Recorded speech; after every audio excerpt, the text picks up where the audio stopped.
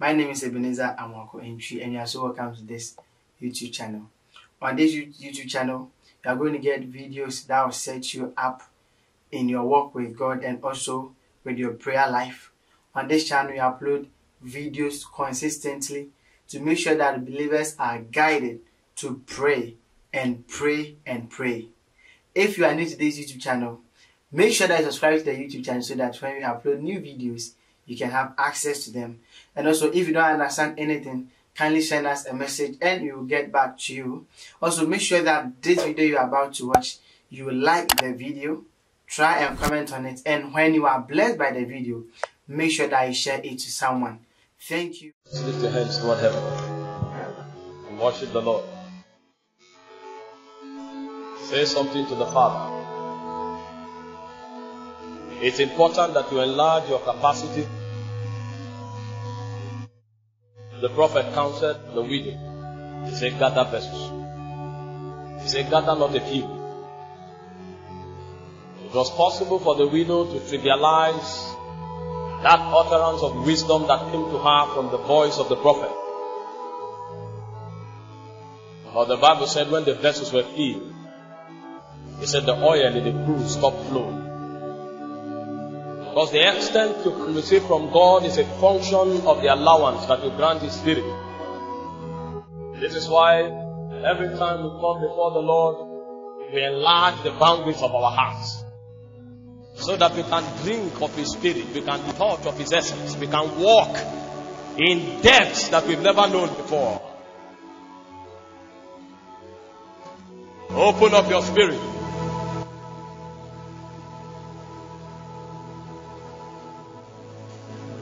It's possible you came without an expectation. Create one now. Create one now.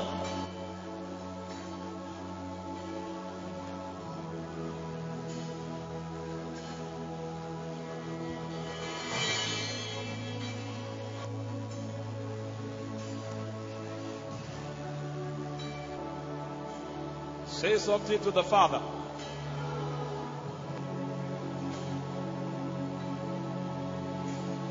Thank you, Holy Spirit.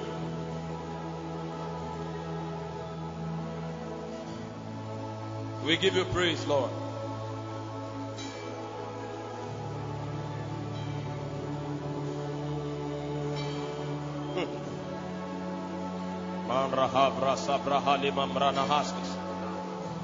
Go ahead and speak in tongues for a minute. Malibranda savradila brahaza babash. Rapati perubrundo sabranila kabazastas. Salibandra prahoza vlahadina mranda ragash. Yele barabandra sababari.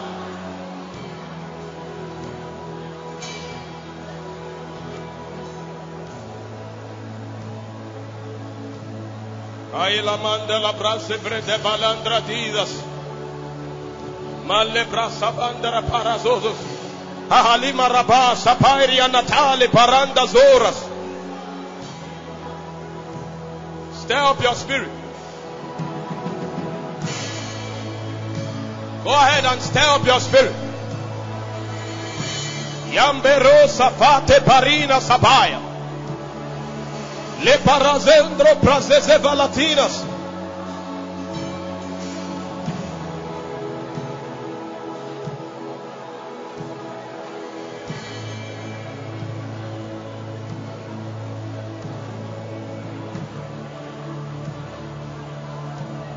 Take all the glory, Lord. Take all the honor.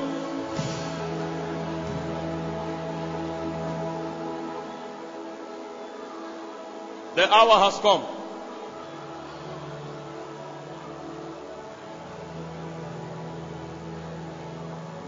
That we may be enabled of God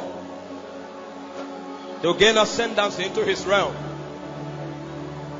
To look upon Him, to behold Him as He is, so that we'll be changed,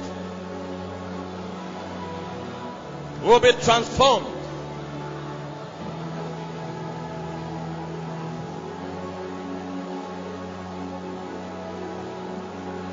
They may drink of his essence.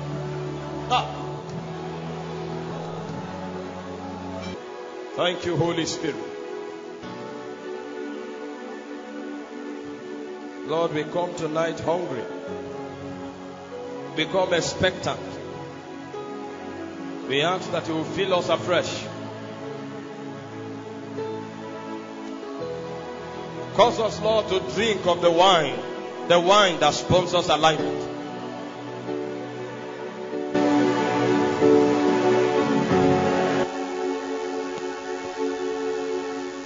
Just tell him how much you love him. Just for a moment. Before you are overtaken by your emotions, just tell him how much you love him. And mean it. Please mean it. Please mean it. It's possible that you've not said that this morning. You didn't say it this afternoon. And even this evening you may leave here not saying it.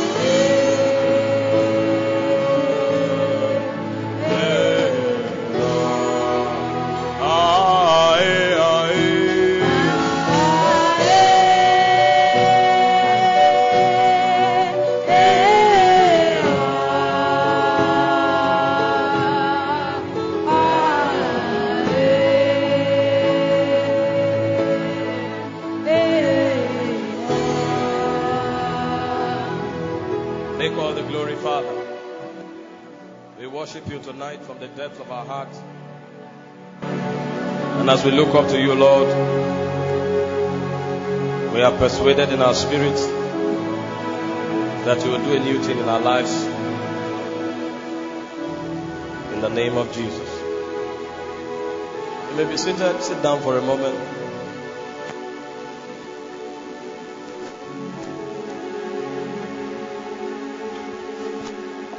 Needed to step down the atmosphere a bit to be able to share with us a few thoughts before we begin to pray.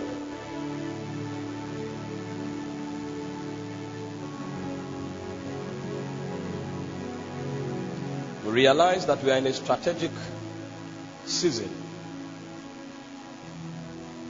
in the progression of the operation of the Spirit of God. When you study the patterns of the operations of God with humankind from scriptures, you would realize that not every season are the same. There are certain moments in the Spirit that are Kairos moments.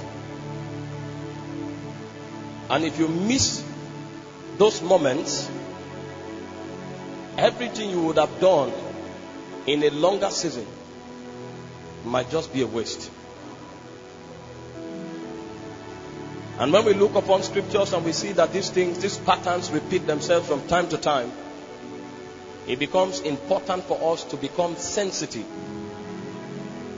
And so one of the things I realized in studying the scriptures is the fact that discernment is one of the greatest heritage of a generation. A generation that is without discernment is a generation that is about to waste divine investments. Because there are many things we can do in God, given the obvious fact that we have a lot of potentials. But what informs the strategic things that we should do in the kingdom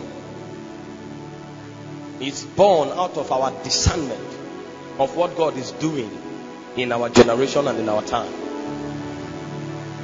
All the things we do in the kingdom are very important, but not everything we do is expedient.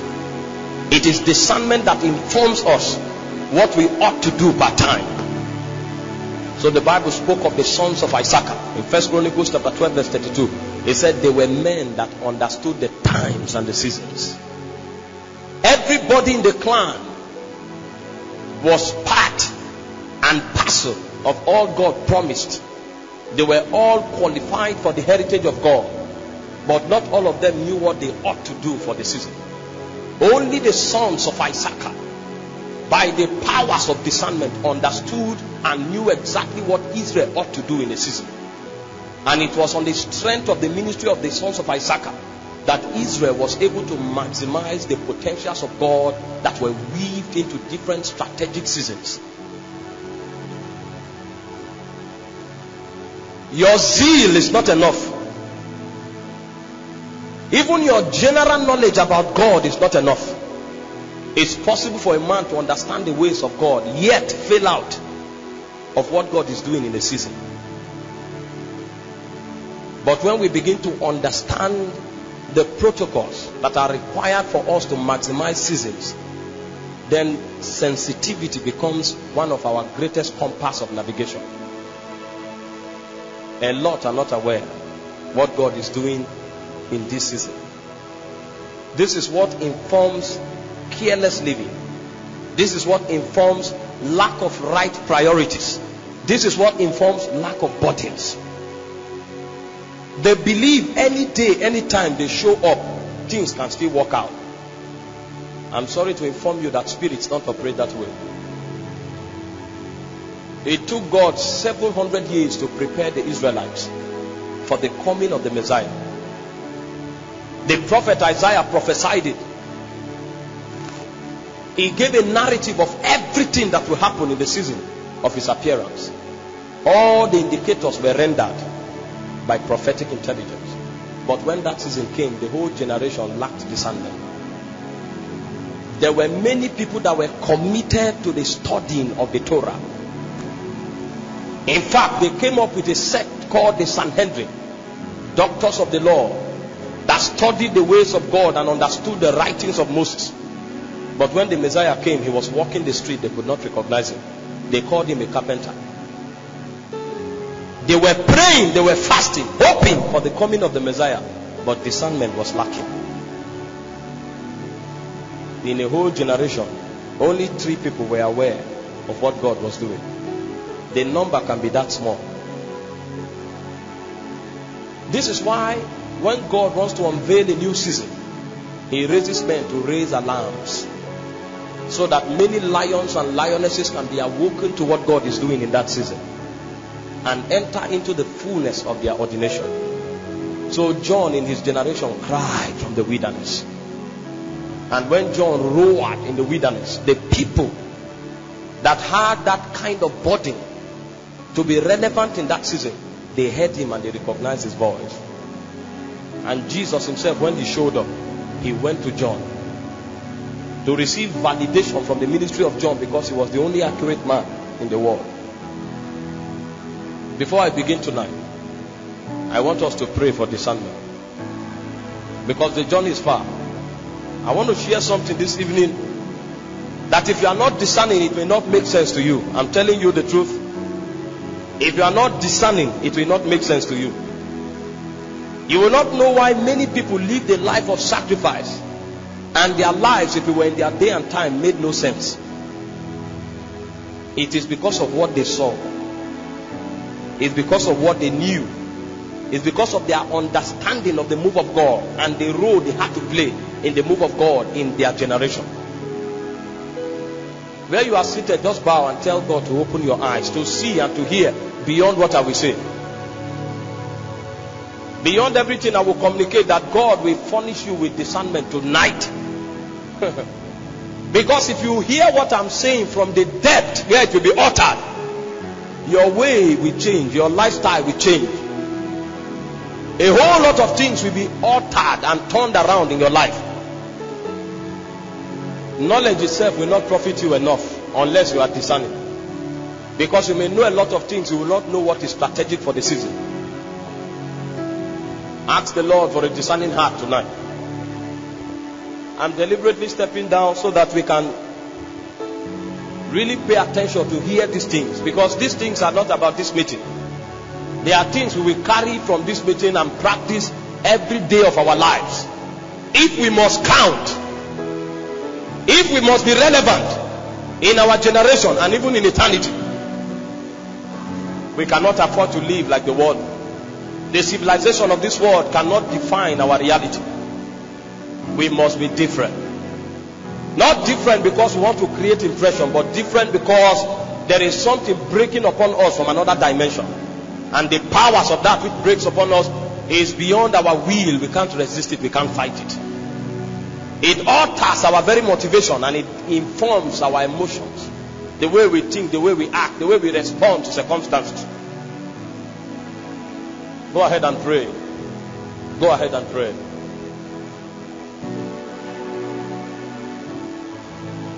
In the last 5 minutes, I will begin to fly. But these things must be communicated in its most simplistic fashion, so that the least among us can understand it and walk with it. We have gloried so much in number, but there is no rank, there is no stature. I wonder why we come to territories where there are 90% Christians as citizens, yet there is darkness. We come to territories, everybody is talking about God, yet there is darkness. It means there is something wrong with our belief system. There is something wrong with our understanding of what God is doing in our generation. Thank you, Holy Spirit. Thank you, Holy Spirit. Thank you, Holy Spirit. Hallelujah. Glory to the Lamb. Glory to the Father. He was seated on the throne. God is interested in every generation, because the things that God does, they don't begin with a generation. It's a stream. It's a flow of an operation of God. Everything you stumble into today did not originate with you. You will be amazed that the dimension of God that is breaking in your life, breaking out in your life, was the same thing that Enoch pioneered. And if God opens your eyes, you will realize that there are over 1,000 people that have walked on that lineage. You are just given the opportunity of representing that dimension in your own generation. And when your walk with God is accomplished and you leave, somebody else will take over. The message you are preaching, if God opens your eyes, you will discover that that message has been in the earth as a witness for more than 1,000 years. It may come to you and you will think it's new. It's not new. Nothing is new. The dealings you are going through, you will think there's something special about you. That's why God is passing you through that kind of dealing. If God opens your eyes, you will discover that over 1,000 generations gone by have had the same dealings. When you begin to tell your story, you will now realize that what is happening to you is not new. There are many people that have had the same encounters and the same experiences. If you study deep enough, you will realize that every encounter you have had and everything that has happened to you have happened to somebody before. You are only a candidate and a witness in your own generation. The same way, the general operation of God is not peculiar to a generation. It's only coming to a generation because there is something God wants to do. And in all of this dispensational operation, there are strategic seasons where God releases a new investment of His Spirit in order for people to catch it and to run with it so that His kingdom can be advanced. This is what informs Kairos moments. So we can be living our lives the way we want, but a season may come and a new kind of government is established. And for your life in that season, you may realize that suddenly it becomes a taboo for you to eat in the morning. That is not a doctrine. You may wake up all of a sudden, and one day it becomes a crime if you don't pray at night before you sleep.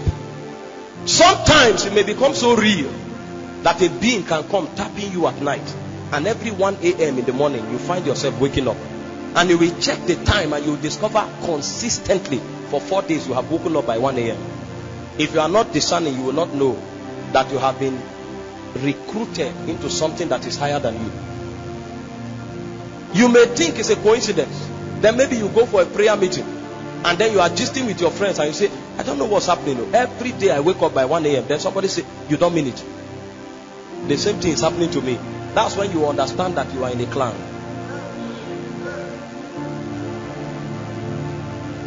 You may find out that you just entered October, and all of a sudden it becomes a crime. You want to eat in the morning, and then it's as if you are sinning. What's happening? You drop the food, and then you feel light. You go around 10 a.m. You want to eat again. It's like you are sinning. I say, what's going on? And then you ask 2 or 3 spiritual men, and they say, oh boy, God told me to start fasting from 1st of October. So there's something he wants to do in November. You know what? You didn't go high enough to access enough information. Somebody that traveled higher than you has more information. So that person will tell you there's something God wants to release in November. So the people that are candidates, they can't eat in October. Meanwhile, for you, you just felt it was wrong to eat in October. Somebody else went deeper and he has more access. So God told him that there is something that will begin in November. Meanwhile, for your own information, in the past 7 years, God has been recruiting people. Something will break out in 2020. This is why most of you who are sensitive in the spirit, some of you gave your life to Christ 3 years ago, 2 years ago, 1 year ago. But you will notice that the moment you gave your heart to Christ, it was a rigid government. You thought you would come to God and have fun, but the moment you gave your heart to Christ, it was laws upon laws. The reason is because you were born in a trying season. You were born in a transition season. There were people that gave their hearts to Christ 10 years ago. They could afford to go and sin and come back and say, Lord, I'm sorry. And it's okay. But now you gave your heart to Christ, and it was as if there's a gun on your head. You were born in a transition season. And the reason is because the Holy Spirit is urgent upon you, because you have been numbered into what God wants to do in the next season. And your time is short. So you will notice that some people gave their heart to Christ in this season, and they started with 40 days dry fast. Have you seen people like that? Some people gave their hearts to Christ in the last 7 years, and they began to prophesy from the day they gave their heart to Christ. Heaven is urgent upon them because of what is about to break out. The reason is because we are in a transition season. So when we talk about emergence, it's because God is raising an army. There's a recruitment going on currently on the landscape for God to raise a people that can bear witness in what he wants to do in the seasons to come. And I told you that these matters are deeper than doctrine. All of us that give our heart to Christ will be taught doctrine. There are 12 pillars of redemption. And every one of you who is supposed to be strong in the faith will understand the 12 pillars of redemption. However, your consecration is what will determine where you will stand in the move of God. This is why every one of us is taught doctrine, but the dealings of God in our lives are different. And I told you, for you to maximize the season, the first thing that happens to you is that you need to come back into your heart and begin to draw life from within. Because your consecration is not written on tablets of stones. Your consecration are written on the tablets of your heart. And every time the Holy Ghost comes into your life, the first thing he begins to do for you is that he opens up that chamber so that life begins to instruct you. That is why he said, we have received an anointing from the Holy Spirit. He said that anointing teaches us all things. And I told you the first way God begins to instruct us is through the intelligence of bodies.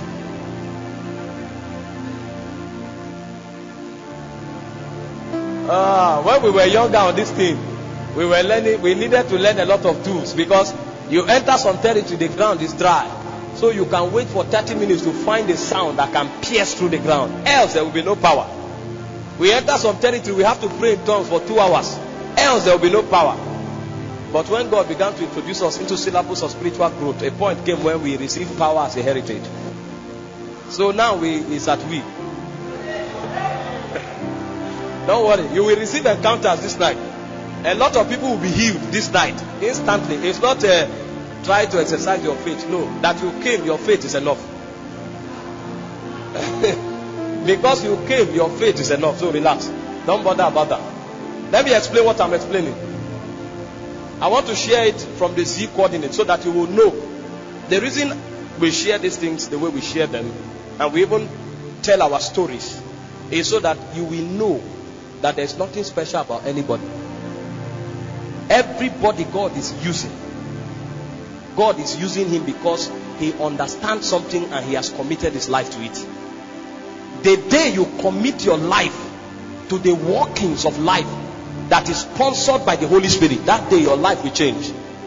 So men are special because of what they have committed themselves to and what they have become on account of their interaction with the Holy Spirit. Nobody is special in that he was born special. You can be born where 10 angels are standing. It doesn't mean you will be mighty among men. The reason men are special is because they discovered their ordinations and they paid the price in order to satisfy the dictates of those ordinations until it began to find expression. Hallelujah. And this is why we share what we share the way we share. So I said, God is currently trying to raise a generation of people that can bear the scepter of the kingdom and to wield the hand of God until his counsel finds expression in different territories. There is something God wants to do in this land. There is something God is doing in every other territory. And it's so unfortunate that spirits as powerful as they are cannot find expression in the natural realm unless by the agency of man. So every spirit, including the sovereign God, is limited by man because he designed the system that way. When he created man to be his agency that will give expression to the things that are locked up in the heavens. He never intended to come into this world and walk on the street. There are times where you may see light in your room. That is not God's standard. It's an encounter and it's for a reason. But when that encounter comes and goes, God will leave you with laws. Those laws are the things that will make you maximize that encounter. Because God will not come to you every day as a flame of fire. Everything God wants to do is locked up in one man or another. So the people you see walking on the streets, they are the answers to all the prayers we are praying. The people you see walking on the streets, they are the answers to all of the dimensions of God we want to find expression. But the question is, do we understand what it takes to travel into the womb of life until we can give expression to these things? You may be shocked that the person sitting to your left is the key to revival. We are praying to heaven, but God is awakening that man. The day that man wakes up, revival will be born. You can be in your family, you are crying to God for an intervention. What you may not be aware of is that the priest that will liberate that family may still be somebody on bomb shot who goes to club every Friday. So if your eyes open very well, you will know that the salvation of the family will not come from heaven. It is locked up in somebody, but the devil is wise. Because the way demons operate is that they check out your star in the spirit. And when they understand that you are captured in the strategic work of God for a season, they begin to fight you. When they saw the star of Jesus, Jesus was an infant. The day he was born, even before he was born, they discerned that something was about to happen. So everybody that came into this world, they checked him out. Are you the son of God? They went to Samson. Samson proved that he was not, because he ended on the lap of a woman. Until Jesus came and the wise men saw his star from the east, and they traced him meticulously until they found him in the manger. And they knew that this one is the king. Meanwhile, all the intercessors in the land did not know. All the prophets in the land did not know. All the rabbis in the land did not know. They were in the same Judea where he was born. But people came from the east. They read his star and they knew that the king has appeared. And they traced him until they found him. It will amaze you that it was people with dark powers that first recognized Jesus before the prophets. Because the devil is more on assignment. Let me tell you, you may say you are a prophet, you are sleeping every night. A witch of 10 years old can run a schedule of 5 hours of sleepless night for 5 years, and it's not a testimony. We are the only people that fast for 6 months, and we tell everybody that we have been fasting for 6 months. We don't know the things that matter. A girl of 10 years old who is initiated in the witchcraft coven, she can be awake every day from 12 to 5 a.m. and she will run that schedule for 6 months, and it's not a testimony. So Jesus was born. No prophet could discern.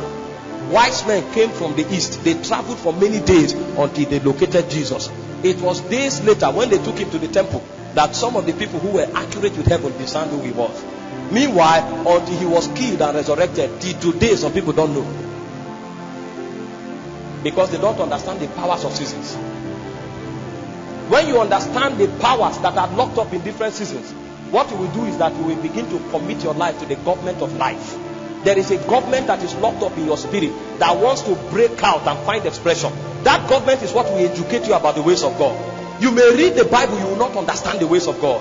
You may be in a fellowship, you will not understand the ways of God until you commit to what God is speaking from your inside. Have you read many scriptures that you thought you understood until one day you sat down and the Holy Ghost brought illumination, and then your eyes opened and you say, wow, is this what this scripture meant? You had recited it, you had quoted it, you have even used the scripture to move in power, but you don't know the depth of that scripture, because the deeper life flows from your bowels is the extent of understanding that you can have. That is why we meditate for many months, we meditate for many years, because we know that when a spirit speaks, his utterances are as deep as his reality.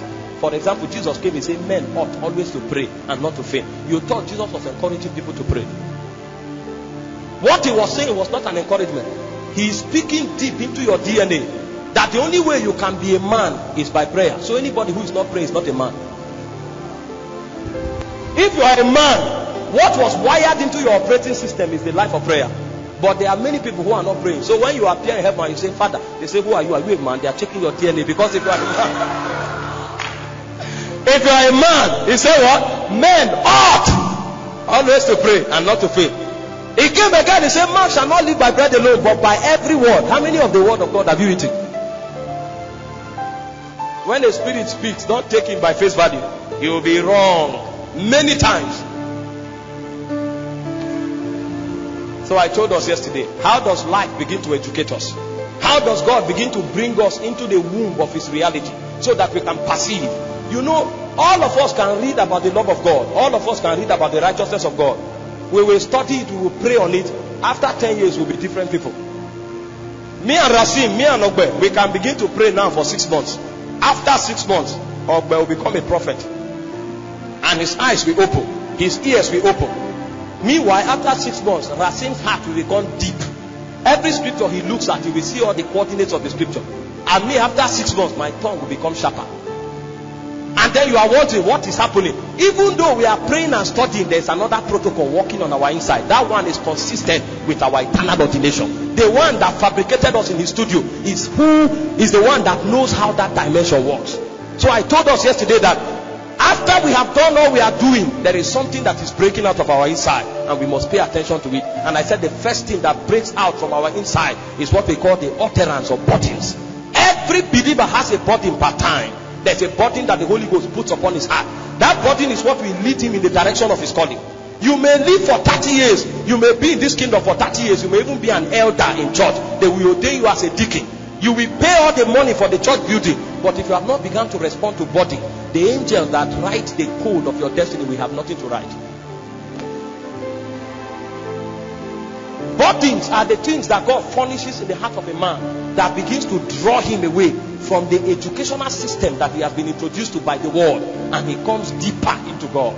It's possible for you to be a doctor, and then you are now seeing everything from the angle of a doctor. When they tell you about healing, you now say, well, it's important. Yes, healing is real, but you see, you have to always keep your hands clean. And malaria is because you are reading the scripture from the vista of a doctor. So when God wants to help you to see the accuracy of truth, he now begins to put burden in your heart. That burden will draw you into a place in God where no logical thinking can substantiate. So a man who was in the palace, who was living very well for 40 years, all of a sudden woke up one morning and then he said, no, why would the Israelites be in captivity? I'm wondering how come he didn't notice it until he was 40 years old. He thought it was logical to live in Egypt because the Israelites were actually slaves, and that's what slaves do. But when he was 40 years, something happened. A new sequence of life began to flow from his soul. And then that made it uncomfortable for him to sit in the palace. So the Bible said in Exodus chapter 1 verse 11 that Moses will go and join the Israelites. And he was receiving their burdens. And the point came, he saw an Israelite fighting with an Egyptian. He lived as an Egyptian all his life. But he now saw the Israelite fighting with an Egyptian. And that burden was so strong that he didn't go to separate them. He killed the Egyptian. What is the logical way of explaining it? You can't explain it. If you want to know and understand his life, go and check the intensity of what is breaking out of his spirit. You will not know why somebody wakes up in the morning and then he's praying from morning till night. You will come and advise him and say, no, this thing you are doing, no, it's not like this, it's not like, you can't understand him. The only way you can understand him is when God shows you the intensity of what is breaking out on his heart. Why would John the Baptist A son of a woman that prayed to God until she was old. It was in her old age that God remembered her and gave her a son. And then all of a sudden, something began to happen in John's heart. And John decided to pack his bag and left his father, who was a priest.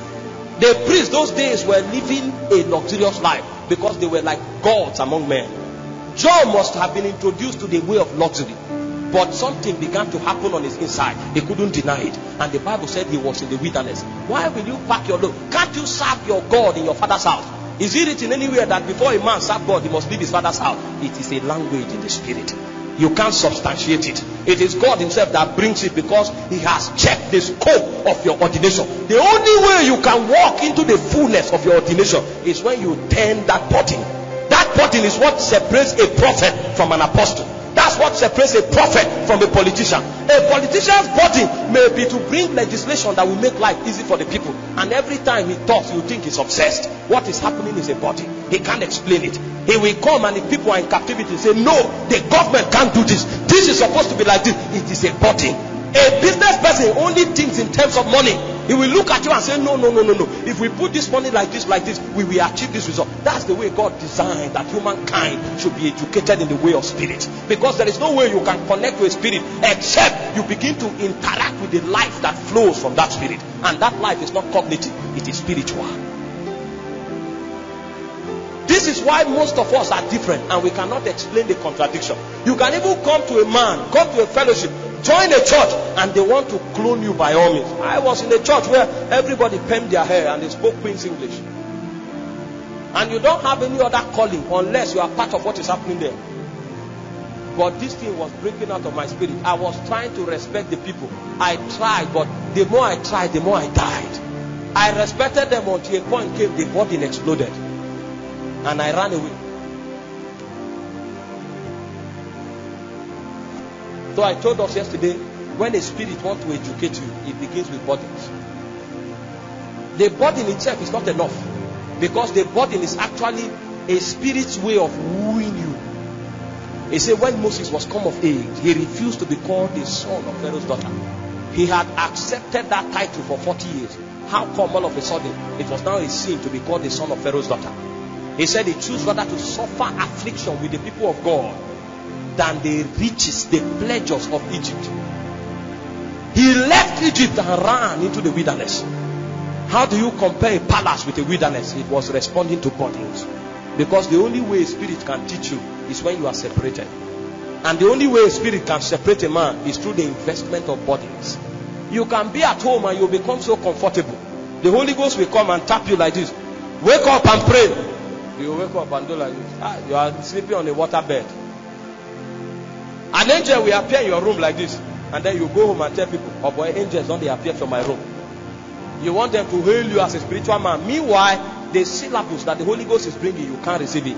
So the only way he knows to woo a man and to suck him out of his world is to create burdens in his heart. And when that burden comes, it brings about separation. That's when true summons begin. The language that your spirit will recognize, you will be shocked that you may not hear it in church. The Holy Ghost himself will draw you into himself. And when you come deep in him, then he begins to invest in you the instructions of your destiny. So Moses was sucked out of Egypt and he ran to the wilderness. He was there for another 40 years, stewarding the burden of God that was in his heart. And the point came in Exodus chapter 3 from verse 1. The Bible said he led his father-in-law's sheep until he went to the backside of the wilderness, even unto Horeb. And that was where an encounter began. So a believer who doesn't have encounter is a believer that doesn't treat burdens correctly. Because burdens are the things that lead us into encounters. It is in the place of encounter that your burdens will be substantiated. If you don't have encounters and you only have burdens, you may destroy your life. Notice that when Moses was in Egypt, he had burden. He thought the best thing to do was to kill the Egyptian. How many million Egyptians are there? If you started killing them the day you were born, you may die, they will still be there. So you will not fulfill your destiny. This is why a lot of people, they fail to attend to burdens and they are running up and down. Today they have left school. You say, why are you no longer schooling? They say, no. They want to serve God. Who told you serve God by leaving your school? A lot of people, they quit their jobs and then you say, what's happening? They say, oh boy, we need to serve God. what is the instruction of your destiny? He doesn't have it. So instead of taking decisions in foolishness, it is better to first of all begin to attend to burdens. Your burdens will lead you to the place of your encounter. Moses' encounter was in Horeb. Your own encounter can be in your bedroom. Your own encounter can be in your workplace. But the question is, how well have you tended your burdens? When you tend burdens birth encounters. And it's an encounter that they dictates the wisdom, the counsel of your destiny will be given to you. If you are still in that place where you are saying, should I do this or do that? You are no longer you are not yet a candidate for destiny. Better go back and look for what God is putting in your heart and pay attention. Some of you will pray for many years before your burden is crystallized enough to create an encounter. Some of you will give for many years. Some of you will fast for many years. I tell you, these roads are not easy. They are hard. They are hard because your soul will rebel against it. You can attend to every other thing but the burdens in your heart, because every time they come with laws. Some of you will discover that God will tell you not to sleep again, and then every night you are struggling. You think it's for 1 week, you think it's for 2 weeks, and it continues like that for 1 year. If you want to be relevant, you will pay attention to it, and if you tend it correctly, what will result is that it will result in an encounter. And God showed up and told Moses to go back to Egypt. Egypt, where you are running from, that's where your life begins. Because what I wrote before the foundation of the world is captured such that your life begins from Egypt. Your life does not begin from Jethro's house. You can be in Jethro's house and marry a wife and raise children, but in the canons of heaven, your life does not begin in Jethro's house. So you need to go back to Egypt. But how will he go back to Egypt? He gave him signs. He gave him authority. He gave him power. What do I do when I get back to Egypt? Take the people out to the land that I will show you, so that they can worship me. His life was expressed. The narrative of his life was given to him for the first time. At first, he was a confused man. He thought he would kill the Egyptian. He thought he would confront Pharaoh. He didn't know what to do. The reason why most people who are charismatic and called are most confused is because they don't travel enough to the valley of encounter, so that the dictates of their life are substantiated. So you see them doing a lot of things, running here and there, and they think they are pleasing God. You don't please God by doing what you are doing. You please God by understanding what he wants you to do and doing the same. If you have not begun to have encounters, then it means you have failed in the class of burdens. And when you pass the class of burdens, the instructions of your destiny are given to you. This is how a generation rises. This is how a generation emerges. All of us will study the Bible. All of us will be taught in different schools of thought. But if we don't pay attention to the dictates of the inner life, we will never become. A lot of people know they are prophets from when they were 5 years old, but now they are 40. There is nothing happening in their lives. They failed to attend to bodies, so they wasted their seasons. They failed to attend to bodies, so they never journeyed into encounter. And because they never journeyed into encounters, they never received the instructions of their destiny. This is why many men of God have resorted in cloning people, because people are confused. You come to a church, whether you are an evangelist, whether you are a prophet, whether you are an apostle, it doesn't matter. All of you become pastors and you wear bow ties. And all of you preach the same message. Nobody travel enough to unlock what is in his spirit, because they don't attend to the things that flow from the inner life. You see a man who is supposed to be a politician, his tongue is sharper than a blade, and everything God is doing in his life is to teach him integrity so that he can represent a generation. That man who is a politician is wearing a bow tie and is calling himself an evangelist, because he was zealous for God. He thought that was enough. He didn't attend to burdens. Burdens are the things that separate us into our ordinations. And if we travel enough, we will enter into the valleys of encounters, and the dictates of our destinies are given to us. That's the first syllable of spiritual progress. If you ask yourself tonight, what are the burdens that have been in your heart in the last 6 months? You'll be shocked that many are not aware. What are the instructions God has given you about your destiny? Many are not aware. And then you ask a Holy Ghost filled believer, what does God want you to do? And then that person will be saying, well, prophet this told me this, prophet that. What are you doing with the Holy Spirit?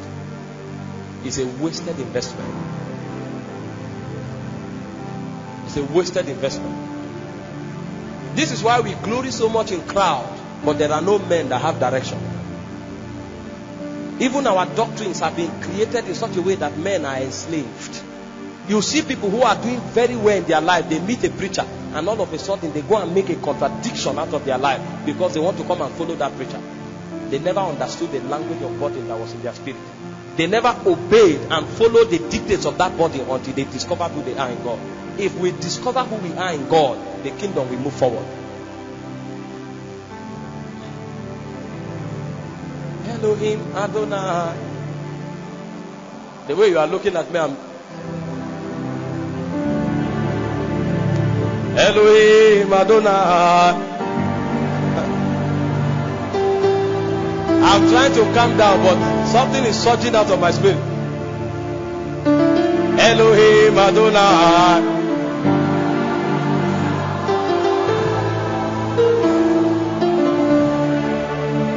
Every man who was ever great in this kingdom, this is the path they followed. I can show you from the beginning of the Bible to the end how men attended to burdens until burdens resulted in encounters, until encounters resulted in instructions for destiny. Everybody you see making exploit in this life, God told them. There is never a contradiction around it. Bishop Oyedepo will tell you, and God told me, God said, God said. How many God said are in your life?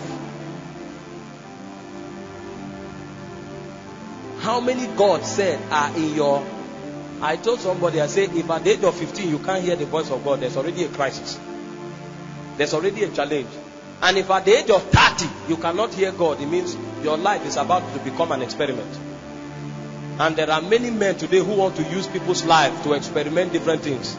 So the guy wants to start a church in Makodi. So he wants to test run whether it will work. And then you come with your destiny and submit it in his hands. And then he sends you to Makodi to see whether the church will work in Makodi. And after you are there for 15 years, they now discover that this thing is not working like this. Let's change the strategy. They now push you back.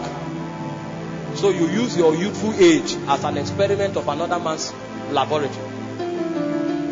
And you don't know why your life is a contradiction. You think God is so impressed. And then they come and tell you for 30 years we have been laboring. Laboring under whose vineyard? People pride themselves in so many funny things. We have been laboring. We have been laboring. Which labor?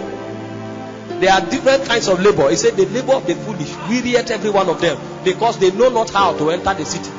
You want to know how to enter the city? The Holy Ghost creates an insurance policy for everybody. That is why God gives every man different bodies.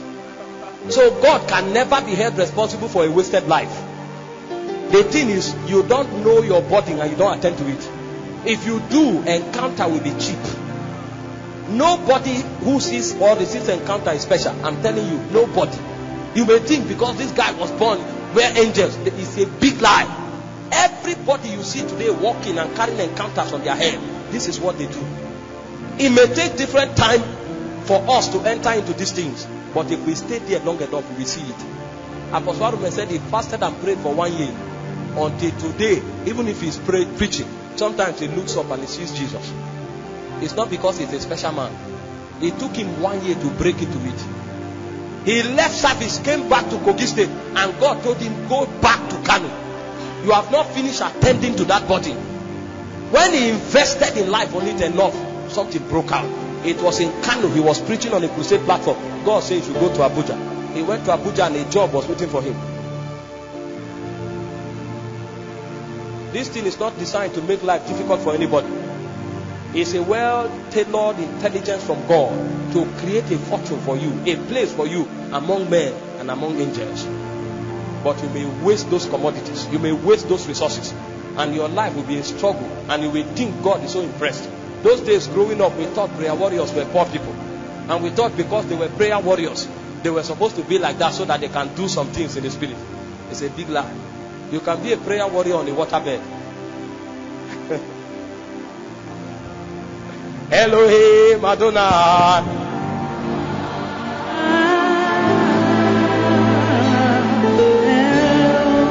You will not know why we are religious people. Most of you here are very effective in church, and this is not to discourage anybody from church. But I tell you, what God has put in your heart, you'll be shocked that you have forgotten. We can't emphasize these things enough.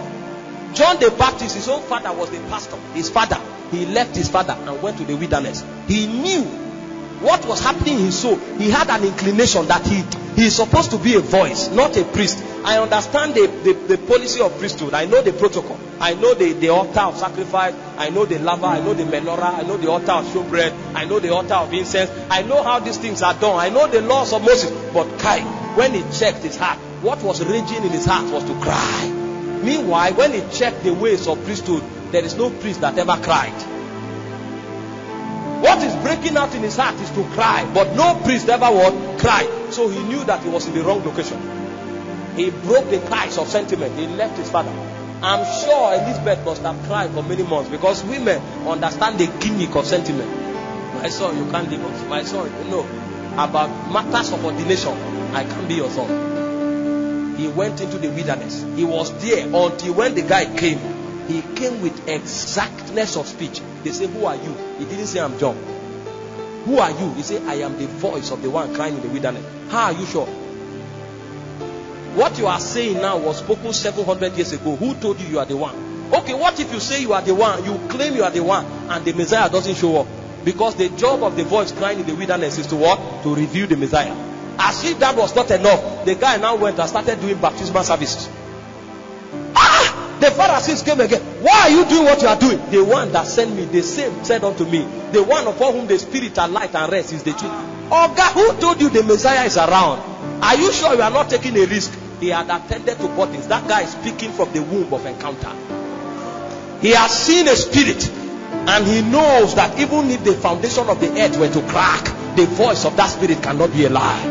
When Moses migrated, you would think he ran because he was afraid. Paul came back writing, he said he saw him that was invincible. So he can mortgage his life and destiny, because the spirit that spoke can never lie. Jesus never showed up. Only God knows how long that guy was doing that baptismal service.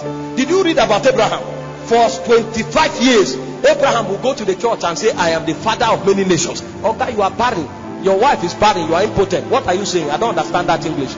Is it Aramaic you are speaking, or Hebrew? No, I think you have diverted to Swahili. You don't know our language anymore, because what we are saying is not consistent with the things we are seeing around you. I am the father of... He knows, he has heard the voice of his spirit.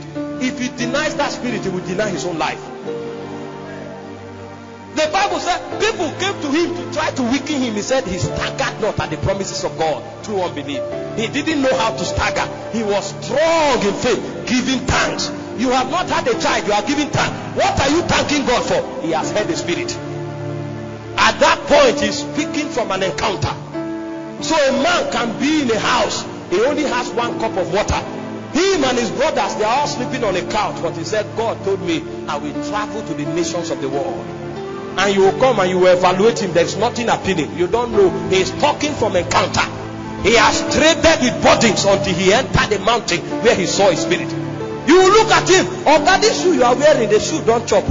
You know, go look for another one. There is no money in his pocket, but he tells you, I will sponsor the gospel. I will sponsor the gospel. I will. You say, how is that going to happen? He has heard the spirit. This is why anything it takes to invest in a body is worth it. Because if that body can only take you to the mountain of encounter, your story is about to change. The elders of Noah old, they knew these ways.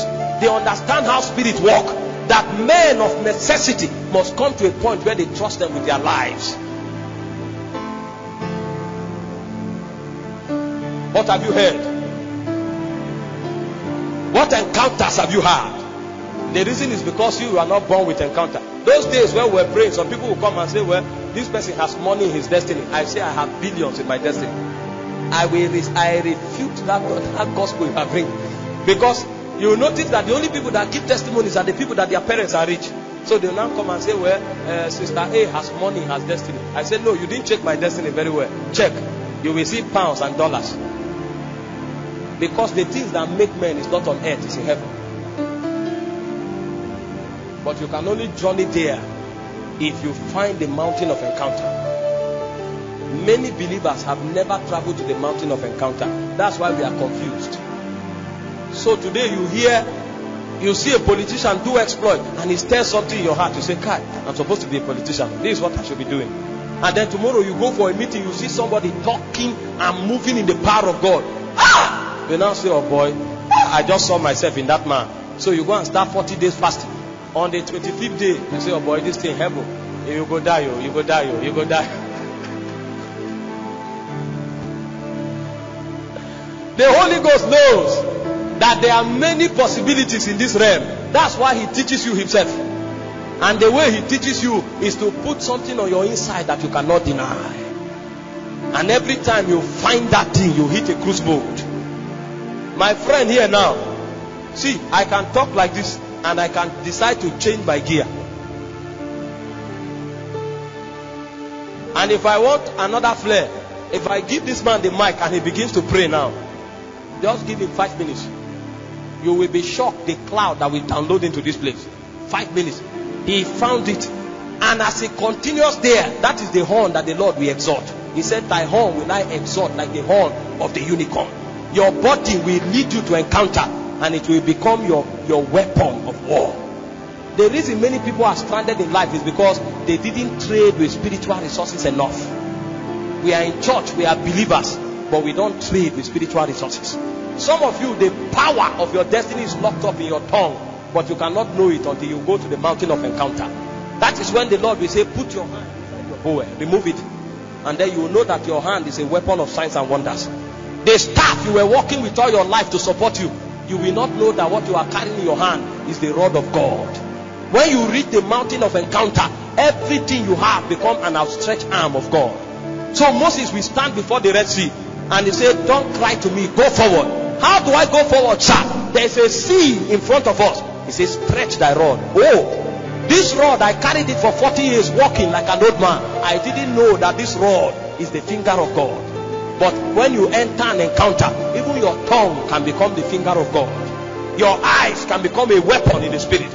But all of those dimensions are on the mountain of God. Will you journey there? A lot of people never. And that is why we are confused.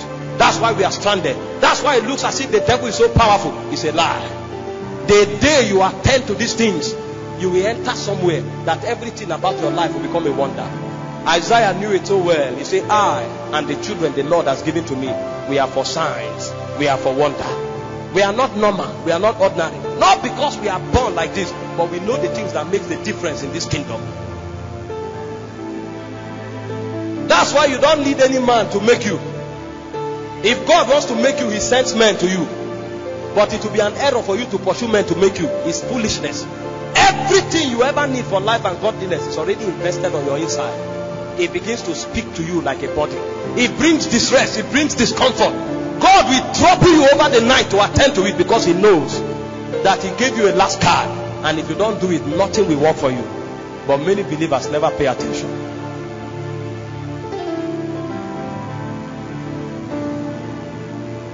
When you travel with burden and you begin to apprehend the voice of God, then you will know that the voice of God is what makes a man invincible. The voice of God becomes your advantage. And that is why we prize encounters so high. Encounters. We are defined by our encounters. A man who has no encounter is a natural man. Even the devil can play gimmicks with his life. The devil can do practicals with his destiny. Not a man that has encounters. He knows how to invoke the powers of heaven because he has been there.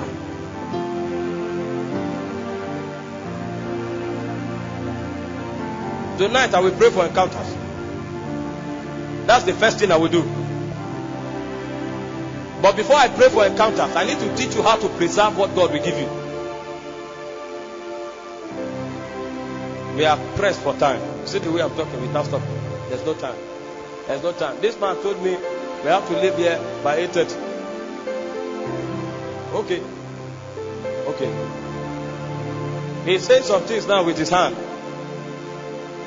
I don't understand sign language.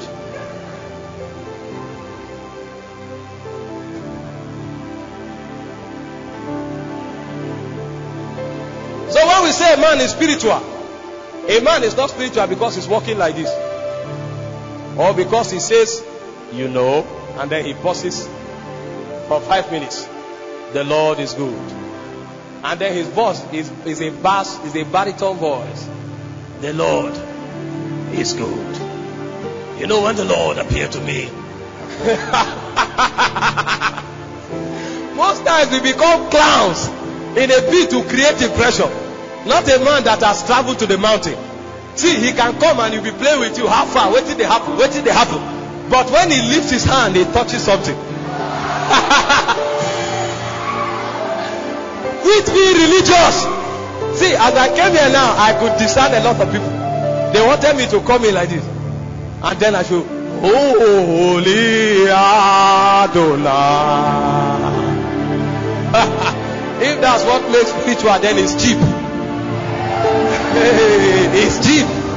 Brother, see, I fasted from January to December, nothing happened. At the end of the day, the only thing God was taking care of was to make my soul pliable in his hand. I fasted for another year, nothing happened. I went on a stretch fast for 3 years, nothing happened. I was doing my master's degree fasting. I was writing exam fasting. Some of the exam I was dozing like this. And I told myself that, if God sees this thing, he will be so impressed. It's a lie. If spirituality is to come and do like this, then it's cheap. The comedians and the actors would have been the most spiritual men. Men are spiritual because they understand how to interact with spirits. They know when those spirits are angry. They know when they are happy. And they know what to do to invoke the dimensions of those spirits. Because by intimacy, they have dwelt in their realm for very long. And it's not doctrine that takes us there. It's personal consecration. And it begins with bodies. This thing will make you lose your appetite for many months. If you catch it, if you catch the true thing, it will make you lose your appetite for many months. It will make you deny friends. It will make you separate yourself from people. It will lock you away in your own house. They will be looking for you. They won't see you. Because you can't deny the power that comes with it. Until a point comes when your life is spent on it. You will be wasted on this thing before you apprehend what it carries. Because you will know that in this mortal vessel there is no value. So God will make you spend every resource that is of your carnal part. Your mortality, your flesh will be spent. He will bank on your ability until he will make sure you fail in every of your ability. Until you know, like Paul, you will say, we are the circumcision that worship God in the spirit, rejoicing in Christ Jesus, having no confidence in the flesh. That's why you see an orator coming to preach, he's lying down crying. Because he knows the tongue has no power in itself until a spirit alights upon it. I was talking now. When we talk, they'll say, oh boy, this guy, yeah, you are trying. When you talk, the best people do is to clap. Meanwhile, you came, you concocted everything you wanted to say, and people hear you, they clap. When you finish, they say, wow. I see your boy. When we followed God and we allowed him to chisel himself into us, there are things you can't even say. You don't know where buttons will take you. They will take you to tight corners. There are times when you have legitimate needs. God knows you have needs. You are praying, he has no answer. Meanwhile, the little you have, he says, give all out. And then it doesn't make sense. I am praying for you to answer the prayer of my need. You have no answer. And the little one that I gathered by walking, he says you give all out. It doesn't make sense. And then you will continue. You will even ask some people, when they advise you to keep some, your spirit, you will lose your peace. You will only have your peace when you obey. And then you keep giving all out. There was a time for 6 years I was not allowed to keep any money that enters my hand. I was literally living at the mess. Thank God I had sisters. Oh, sisters. If you have a sister here, you are blessed. You will just throw to the house and eat and come back. If money comes to you by your own hand, you can't touch it. I didn't know that was the vent of power. Until God did it, a point comes when it becomes easy for you to let go of anything. That's when you can trust him. So God can now flow through you in an endless fashion. And then somebody looks at you and thinks it's the way you are talking. I heard the way Apostle Arome was talking. I went and talked like that. I talked like that. I entered into trouble. I now understood that there are certain things these men are not saying that is part of their lives. And the only way I could check it was to begin to observe what God was doing on my inside. That was when I knew that this pathway, they are rigorous. They are difficult. Have you been to that point when God carries you through a process after 6 months? You now went somewhere and they showed you a seasonal movie and then you enjoyed it. And when you watch 2 series of the movie, everything you built for 6 months crash. God now tells you to go back to the beginning. Because the circle is not complete. You were laboring. Your soul had ascended to a level. You were seeing certain things happen in your life. And then you now went and made a friend. Because the lady called you and said, you don't throw away me. They say, no, I don't throw away you. You say, okay, why we know they see again? You now came, laughed with her, and you hugged her. And you went home and you started thinking about her. And the Holy Ghost shows up. When the Holy Ghost, when you were saying, I not throw away you, the Holy Ghost was saying, no. But there was a pause. I don't throw away you, the Holy Ghost was saying no. You ignored him. When you were taking your bath to go and see her, the Holy Ghost said no. You ignored the Holy Ghost until you went and now you hugged her. And when you hugged her, you were there for some time.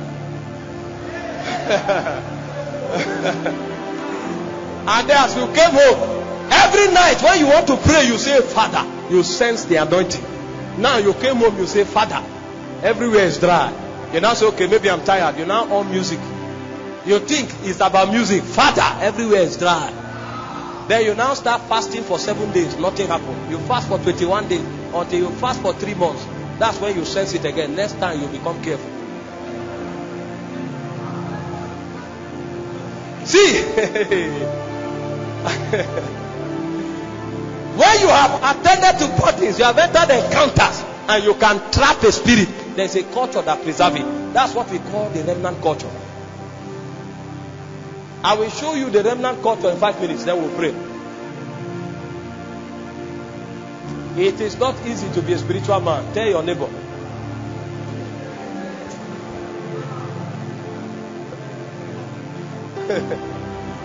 But only spiritual men can move the hand of God.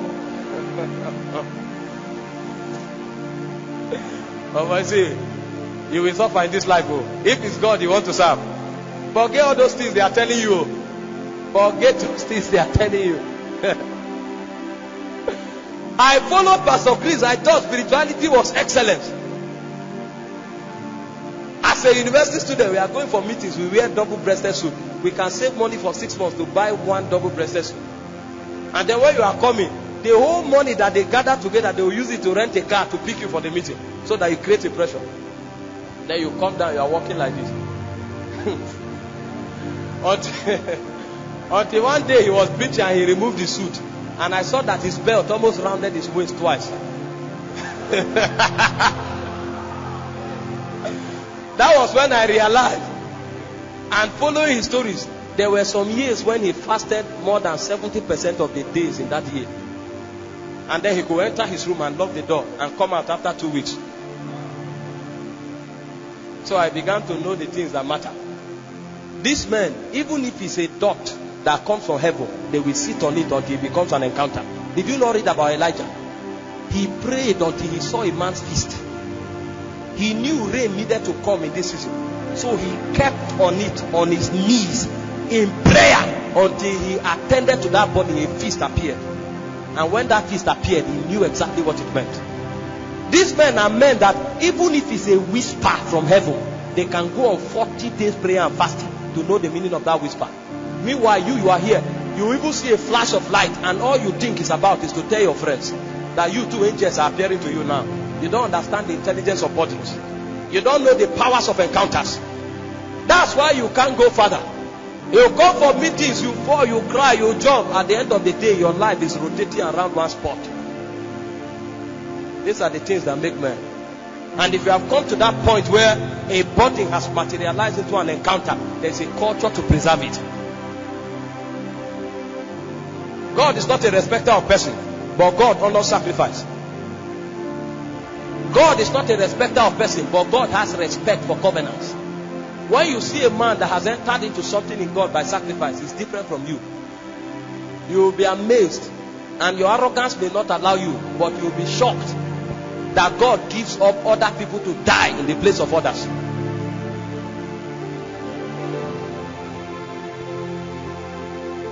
There are certain men that heaven is jealous concerning their matter, and if they cough, heaven will move. You will pray your prayer with all the English language that you know and quote all the scriptures you can remember. Nothing happens.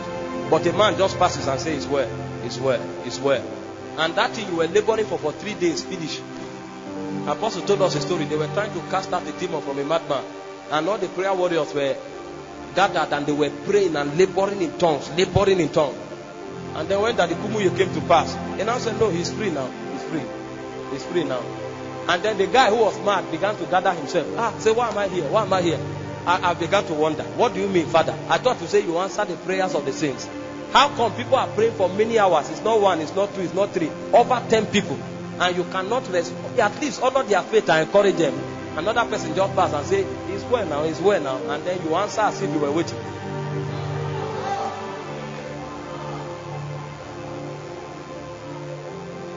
That didn't happen because he's God's favorite. That happened because he has a stake in heaven. I told them in the morning, I said, the Bible said, for instance, it said the prayers of the saints, they are sent to heaven as orders. They are stored up in golden vials. There are some people that have a lot of data in heaven. When you see God appear to somebody in Afghanistan, it's because somebody has created that vent in Congo.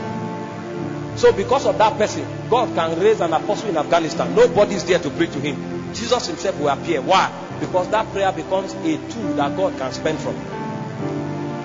He said, Epaphras is one of you, a born servant of Christ, laboring fervently for you in prayer, that you will stand perfect. So the reason the church in Colossus was prospering was not necessarily because the pastors were so anointed. It was because Epaphras was supplying prayers. So God can make the people perfect. You think such men God will joke with? A whole territory is standing perfect because of one man's prayer. If that man leaves the world, the territory will collapse. So God will keep him. There's a culture that preserves encounters. There's a culture that preserves relevance in this kingdom. Else, people may hear of you today, tomorrow they will forget you as if you never existed. It's called the remnant culture. The people God is jealous about, there is something He teaches them to do so that they remain relevant. In Genesis chapter 6 from verse 5, the Bible spoke of how God looked at the earth and everything was corrupt.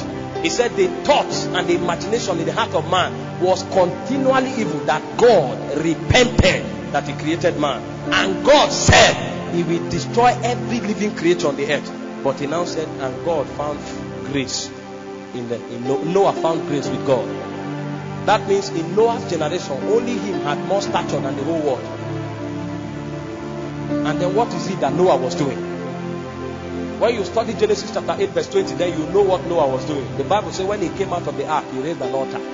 He knew something that no other person knew and was doing in his generation.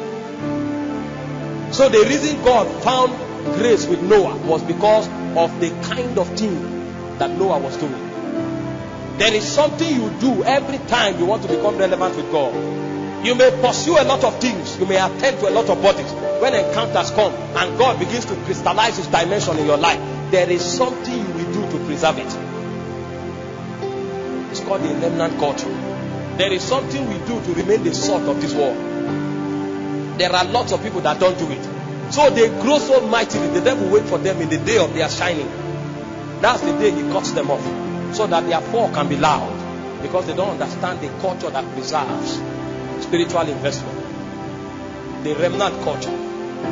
In Acts chapter 2 verse 42 to 43, the Bible said they continued steadfastly.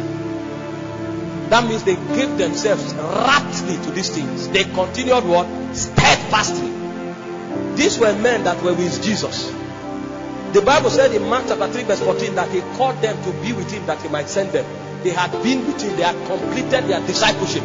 Jesus Himself came in John chapter 20:21. He said, as the Father have sent me, so send I you. So Jesus had given them the same order of privilege that He had as the Son of God. But there was something they knew. They knew that this thing will not continue because we saw Jesus. A lot of people think because they saw an angel, they will continue to shine. The same message you preached yesterday with fire, you will come to preach it today without a culture of a spiritual man. and that message will not have power. You quoted all the scriptures you quoted, you said everything you said, you even shouted more today, but no power. Because there's a culture that supports spiritual possibilities. The remnant culture. Everybody you see who is a high flyer and consistent, there is something he's doing. He said they continued steadfastly in the apostles' doctrine, in breaking of bread, in fellowship, and in prayer. Some of them were carpenters, some of them were fishermen, some of them were businessmen, but it didn't matter their profession. He said they continued what? Steadfastly. There was something every one of them was doing as a lifestyle, regardless of their profession. Remember, Jesus did not send them to the church. He said, go ye into all the world, because Jesus is interested in professionalism. Go into all the world. But whether you are a banker, whether you are a doctor, whether you are a fisherman, whether you are a shoe shiner, there is a culture that supports the life of God. He said they continued steadfastly. That means they were not weary about doing it. This thing was something they did with zeal and motivation. Steadfastly in the apostles' doctrine, in breaking of bread, in fellowship, and in prayer.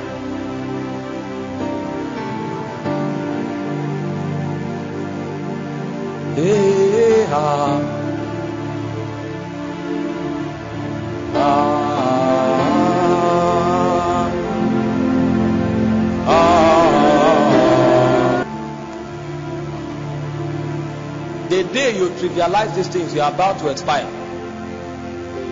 These men knew it didn't matter who they were. They knew that this was the secret of stability in the kingdom.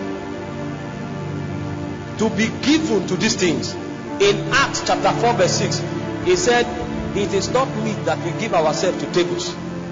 He says, select from among yourselves men of honorable report, of faith, filled with the Holy Spirit, to attend to tables. He said, but we will give ourselves to. He didn't say we will pray and study the word. He said we will give ourselves to. We will be sold out to these things. We are in a generation where people pride themselves because they have titles.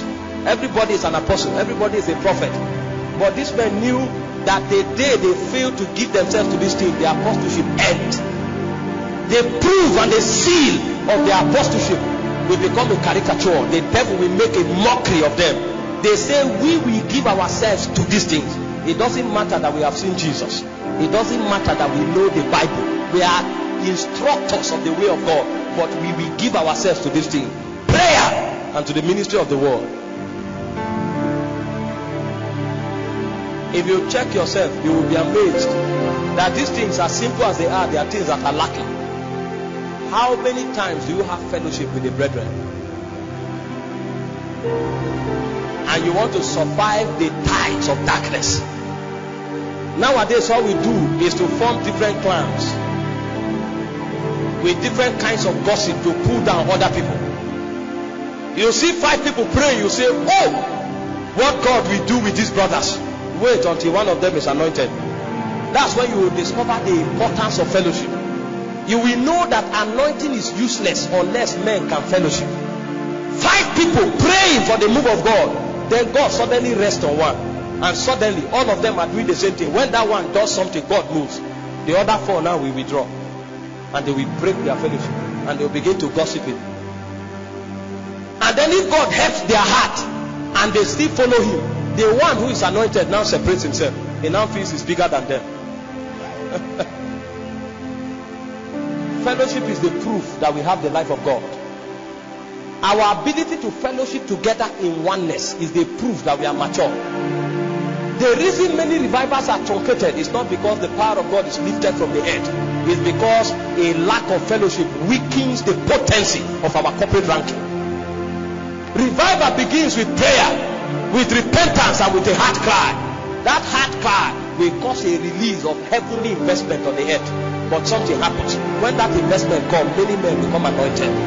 The anointing attracts fame, it attracts influence, it attracts power, it attracts money. When influence and power comes, what we do is that we break our fellowship. So there are no men who can steward revival. So the crisis of revival is not the inability of the church to release, to cause a release from heaven. It's the inability of the church to steward it. So revival ends up in big institutions, big names and big churches, but the territory remains in darkness. The reason the territory is in darkness is because we can't fellowship. The apostles knew it doesn't matter who is Peter, it doesn't matter who is Paul, we will keep the fellowship together. And the Bible said, these be the men that turned their walls upside down. The reason they were able to affect their territory is not because they were more powerful than us. They had fellowship, they had communion, they had koinonia. One man could shine for 1 year, it doesn't matter. Everybody will support that one man. We can come for a meeting, you are the one who is prophesying. I had a friend. See, when God wants to teach you certain things, He teaches you by experience. I had a friend, those days when we started pursuing God, the guy was developing the prophetic. Encouraged me to do the same, but I was a student of the world. You know, we came from the faith college, so we speak, it happens. So there's no point trying to. He will meditate for long. Sometimes he will say, write something, you will write. He will now try to pick what you have written. And like joke, he began to exercise the spirit. And the guy became so forensic that if he holds your hand like this, he will tell you the names of everybody in your family first to clear your doubts. When he tells you like that, he will now move back and stand like this. So he will be watching your impression. You will come. When you doubt him, that's when his anointing is there. He will say, anybody who doubt God, please, I want to talk to the person. You know, here we think that there's an atmosphere that the prophetic move. They have not seen a rugged prophet. When you doubt the guy, the thing begins to move. He will now say, Kai. He will say, who is Victor? You think it's coincidence. He say, who was born in August 4th? He will now say, okay, wait. Who is the third born of your family? You now realize Victor is the third born. He was born on the 4th of August. You now say, okay, wait, let me tell you something. I'm seeing 3 stars. How many children did your mother give birth to? You say, hey, we are 3. Say, wait. Who is Victor? Who is Nancy? Who is Nathaniel? Then you will now begin to cry. There was a time I bought suit to send to him. When I sent the suit to him, the guy I gave the suit was happened to be my senior in secondary school. So when the guy saw me, he was forming senior man. I said, please. So when the guy got to Abuja, I was calling them, please, rush, I'm busy. So they rushed and came and said, sorry sir, hope I didn't waste your time. The guy said, I told you I was coming. I said, sorry, please, sorry, we are men of God. Can I just pray with you? The guy said, no. He said, no, let me just, I appreciate what you have done. The guy now said, okay. He thought it was religious prayer. Father, bless my brother. So when he held his hand, he said, sir, I'm seeing Victor. The guy said, that's my name now. They might tell you it was Victor that was coming with what was born. He said, okay, Victor, I'm seeing 10th of October. The guy removed his hand, shifted back, and he wanted to weigh who he came from. He said, Victor, I'm seeing that you graduated from Uniagric in 2009, and you have applied for 3 jobs.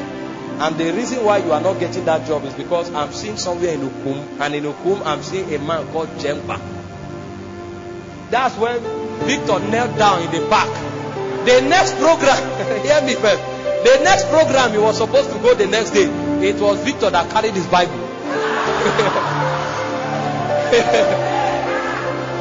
Victor that was wrecking, that they wasted his time. The next program, it was Victor that paid for the car that carried them.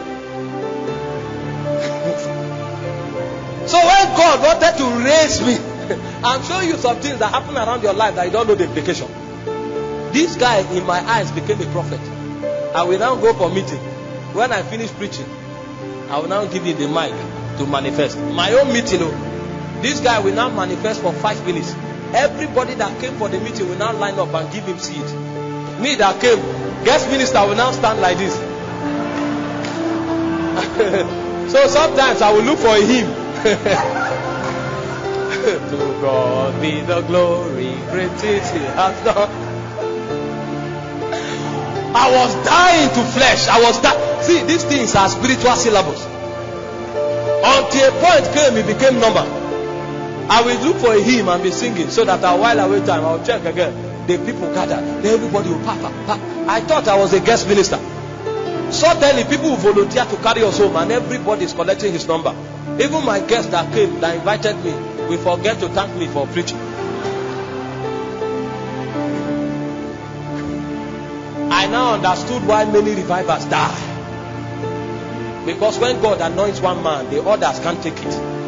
You are together, all of you love yourself as if it's one mother that gave birth to you, until God begin to announce one. Then you hear all kinds of story. That's when they will suddenly wake up and say, this guy is arrogant, this guy is this guy. All of them are lies. The reason is because we don't understand the power of fellowship.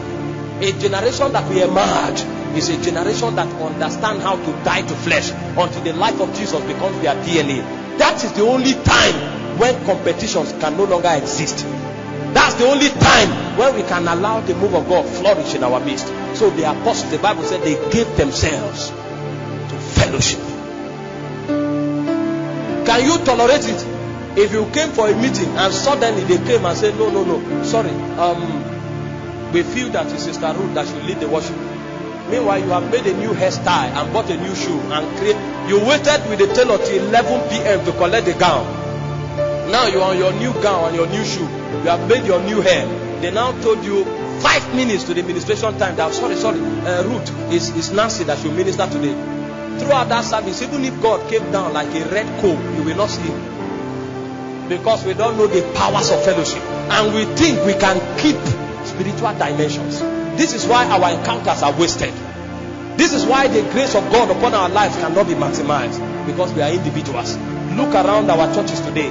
There are many mighty men. 3 people can come together and shut down this nation. But they can never fraternize. They don't know the remnant culture. There are 3 men of God in this country that if they come together, if the government like, they should do what they want. They can cause things to happen in this country. But there's no fraternity because we cannot give ourselves to fellowship. We think the spiritual things are only about prayer.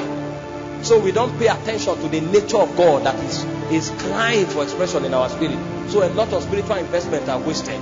We have not even become fathers. But if you look around us, you will laugh. Everybody is talking about himself. No, I watched a clip a day ago and I saw the way Benny Hinn was healing Pastor Chris about moving in healing. I was like, is he trying to psych him? But you could see the purity in the man of God. He was healing Benny Hinn that have moved in the healing anointing for 43 years. He's healing Pastor Chris as if Pastor Chris is a God of healing. But it's because his heart, God have dealt with him enough. He can walk fellowship. He knows the price. He can bear the burden of fellowship. You can be in a clan for 1 year, nobody has called your name. Meanwhile, you are the reason why everything happening is happening. The praise of men don't count anymore because you know the power of fellowship. Fellowship is not when people gather together. Fellowship is when our hearts are knitted together as one. The Holy Ghost could not come down from heaven unless they were in one accord. The power of fellowship. These are the little things that we can't do, and we think we can take our campus. We are joking. You don't know the princes that are coronated over these campuses. You don't know the powers that manipulate destinies on these campuses. You will be shocked that in every admission, they know the number of virgins that are coming here. And they know the number of agents that will advance the kingdom of darkness in their 4 years of stay on campus. And they will go beyond their plan. Some are disflowered on the day of matriculation. You don't know the energy that is emitted on the campus. You think it's about a show where you hold your hands in parks and you speak in tongues. And then you live there. The 3 of you that pray together, 2 are gossiping the other one. And we think we can move the hand of God. We don't know the power. They said the apostles, they gave themselves to fellowship. Secondly, they said they gave themselves to breaking of bread.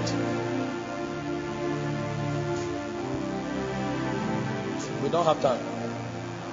We don't have time. We don't have time. Where I'm traveling to is to talk about prayer. I wish I was able to talk about prayer. We don't have time. It's almost 9. I want us to pray.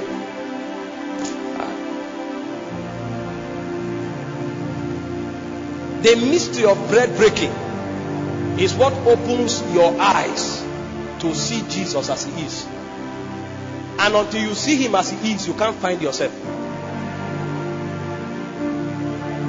So every time they came, they were tearing into pieces the word of God. So in their ranks, the least among them could present Jesus as the Messiah, and they could defend the resurrection. Hope you know, the doctrine and the gospel they preach in their day is different from our own. In our own now, we reshuffle Christians from one church to another and from one fellowship to another. We see there are a lot of things we don't know. That's why the devil can even play with our lives. The day you know truth, you become invincible. So when they broke bread, they were revealing Jesus in his full texture. In Acts of the Apostles chapter 17 verse 3, the Bible said Paul argued there every day for 3 weeks, proving to them that Jesus was the Christ and that he resurrected from the dead.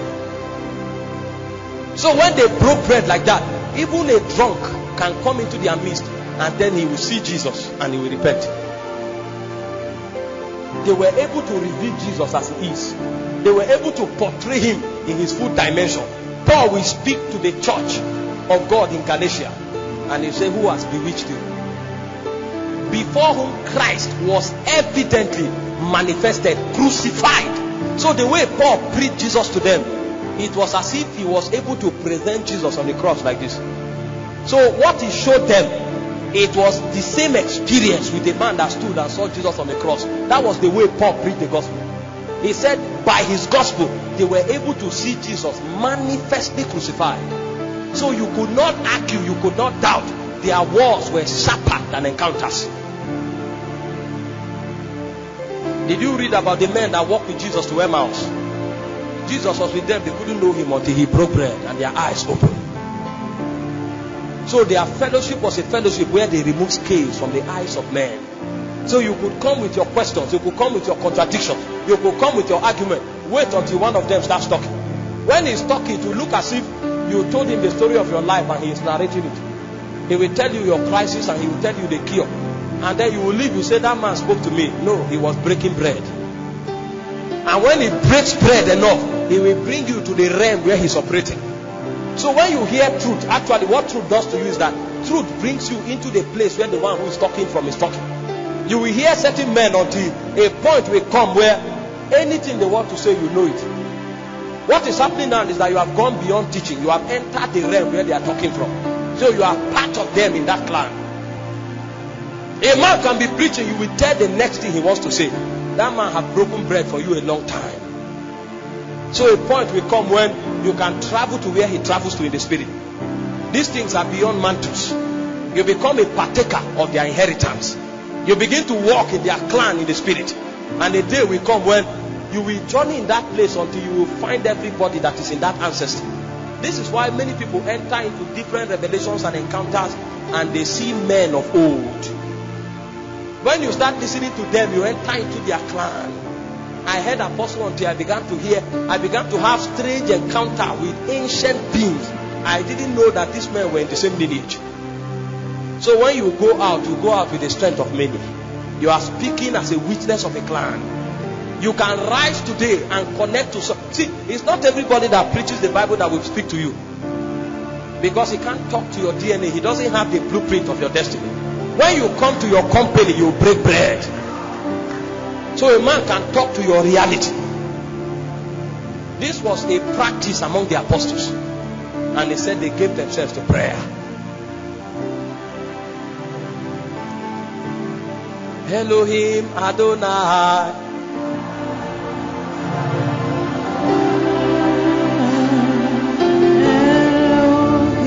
Elohim Adonai.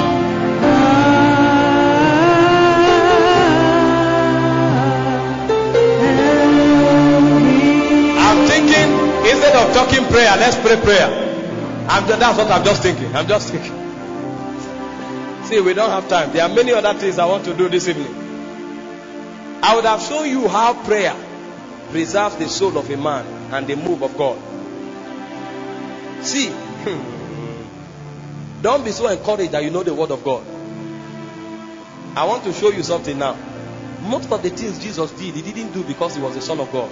He did because he knows the things that work in this kingdom. Do you know that Jesus is the fullness of the word of God? Do you know that the Bible said God gave him the Spirit without measure in John 3:34? In fact, when he came, they said in the beginning was the Word. The Word was with God and the Word was God. He said the same was with God in the beginning. All things were made by him. Without him was not anything made that was made. In him was life. The life was the light of men. The light shines in the darkness. The darkness comprehended it not. Jesus was the fullness of the word of God. So he didn't need to study. He is the word. When Jesus studies, is to reveal to you that as a man you must have to study, because he's the author and finisher of our faith. But himself is the embodiment of the word of God. But there were many things that Jesus only did by prayer. The Holy Ghost came and gave him a leakage that temptation is coming your way. In Matthew chapter 4 verse 1. And I thought Jesus would stand and say, I'm the word of God. The Bible says he ran to the mountain and then he fasted and prayed for 40 days and 40 nights before the devil came. When the apostles, the disciples were about to fall into temptation, Jesus never counseled them.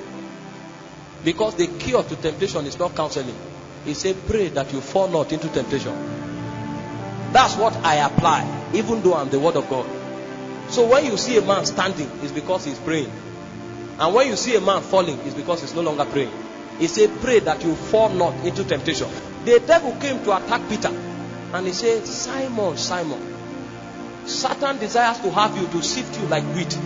But he didn't come to counsel Simon and say, don't go here. If you go here, that's what they told us. When we were growing, they said, no, don't go here. Don't meet this person. This man is a bad man.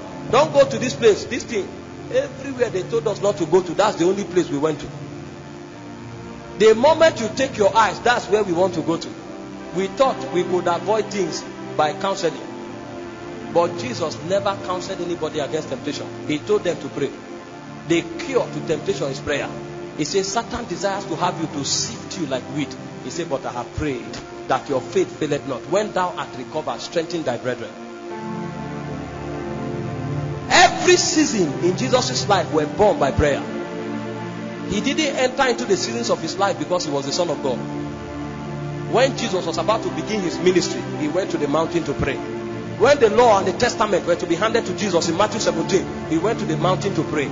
Even when Jesus was to go to the cross and to consummate salvation, he went to Gethsemane and prayed. That means seasons are born by prayer. Prayer is the precursor of spiritual seasons.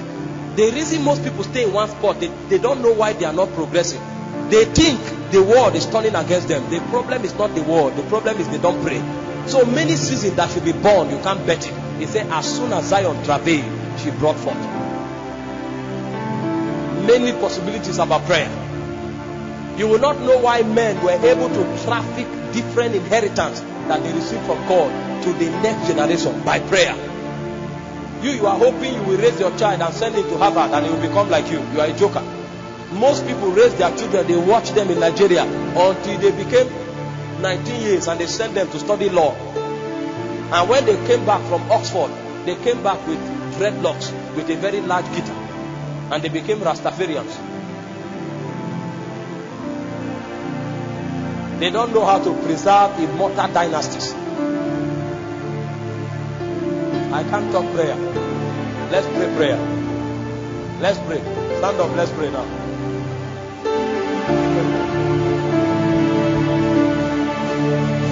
Elion, Elion, Elion Adonai. Pray intelligently in the next 10 minutes. Listen, I began by telling you that the compass of your life are released into your spirit as bodies. As you follow those bodies, you enter into the mountain of encounters, and the instructions of your destiny are given to you. So if you are here now and you don't yet know what God wants you to do, it's because you have failed to attend to bodies. And I said, just in case you have managed bodies well and you have received encounters and instructions for your destiny, it's still not enough. There is a culture for its preservation. One of it is the culture of fellowship. And when you see men who truly fellowship, is because the nature of God has been born in their spirit. I said the next culture is the culture of breaking bread. Men who have seen their reality in heaven is because they can travel through the gate of revelation. The word of God has been made known to them. And I said the culture of prayer. Prayer is what opens up seasons over your life. And prayer is what keeps you standing. So at any point where you are, you may be at a point where you have not discerned the burden of your life. That means as we pray, your prayer should be what? About the burdens of your destiny. have burdens, but you have not tended burdens enough to come to a point of encounter. As we pray, your goal should be, God, give me the encounter that will change my life. Maybe your own case may just be that you've had encounters, but you don't seem to know why you can't fellowship. Meanwhile, your security is in fellowship, but the nature of God is still lacking. You always think everything is about yourself, and the moment it's not about you, you disconnect. You pray for God to birth in you the nature of the Christ. And maybe your own is the inability to pray. You pray that the Lord will rest upon you the grace for prayer. That's why I littered all of these things, so you can find yourself on this track. And wherever it is you are, that should become your focus. As we pray in the next 10 minutes. You want to speak in tongues? This is the time. Listen. I told you the first thing God will be doing tonight is to usher men into realms of encounters.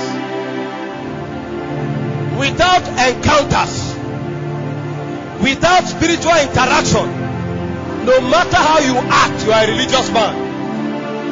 You can deceive yourself with Bible knowledge. You can deceive yourself with titles in church. Without encounters and spiritual interactions, you are a religious man. We are going to pray now. And as we pray now, the dew of heaven will begin to rest on people. Most of you, the hand of God will come upon you and throw you from your seat where you are sitting. The reason it will happen like this is so that you will know that you can create the same atmosphere in your bedroom. As we pray, the hand of God will begin to rest on people. Some of you will feel literal flames of fire. Literal flames of fire. The heavens will break upon you. Sobelete vanatabash. Paretes copetes usa. Elelele samandre paras. Baya, help them. Soforuna sakaite. Wago, sabandele. Letatelia taliaspa. Help us under the power. Let the heavens break upon the earth. I ask them to dance of encounters. Let the atmosphere of heaven begin to engulf the building. Holy Spirit, begin to breathe upon us. Blow upon us like a rushing mighty wind. Flames of fire. Flames of fire.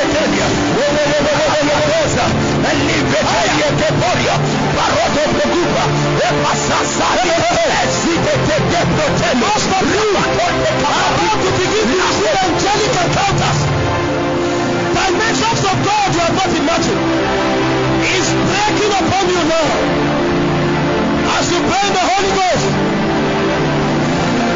the move of the Spirit begins. The move of the Spirit.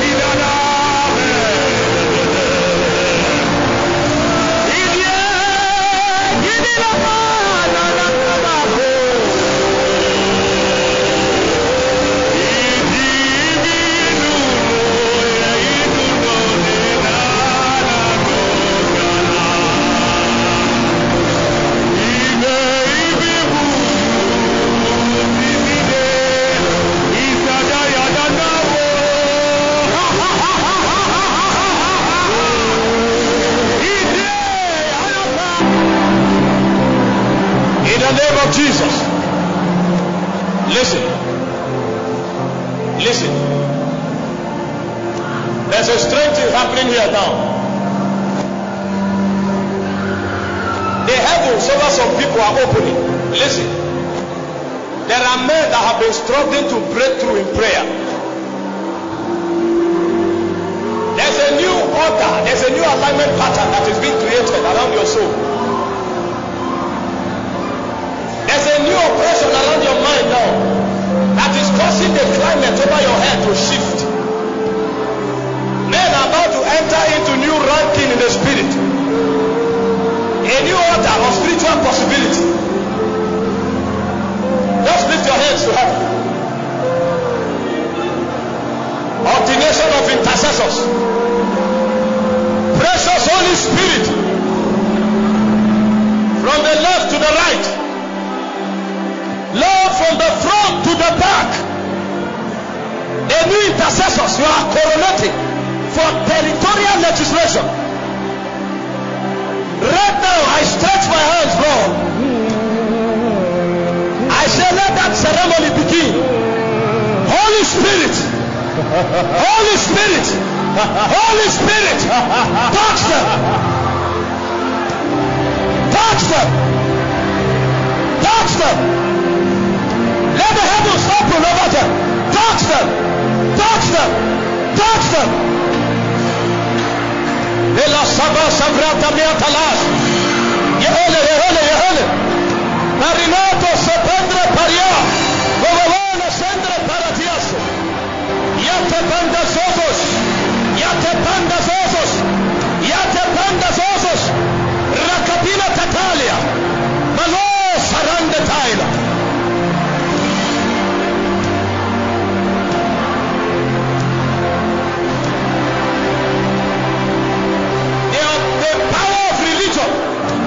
It's about to be judged over your soul. Most of you are religious people. You think you are spiritual.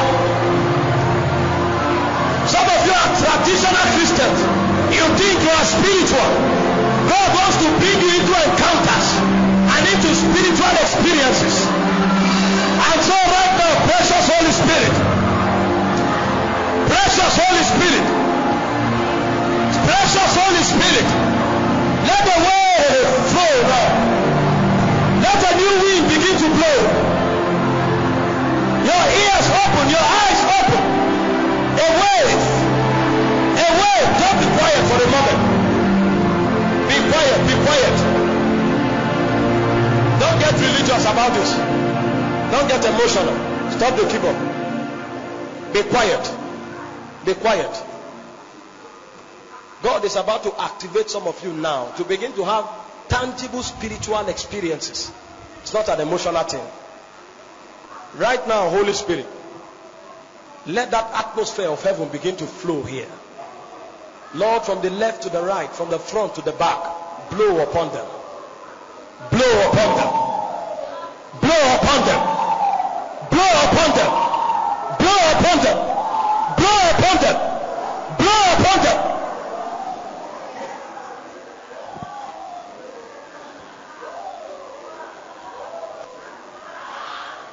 The wave is coming stronger. The wave is coming stronger. The wave is coming stronger. The wave is coming stronger. The wave is coming stronger. It is touching iniquity. It's touching religion. The wave is coming stronger.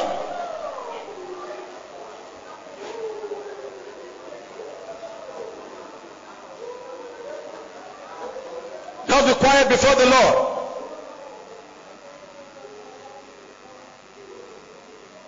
Be quiet before the Lord. Allow that wind to blow over your soul. You may not be excited about it, but something tangible is about to happen to you. It will change your life forever.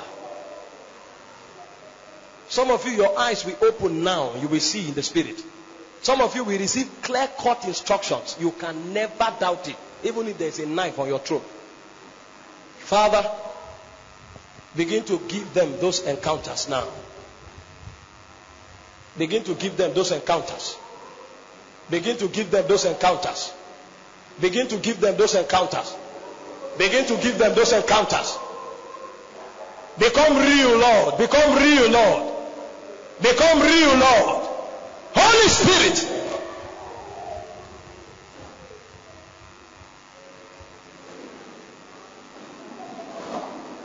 Thank you, Lord. Thank you, Lord. Thank you, Lord. The hand of God is beginning to come on people. Stay connected. Stay sensitive.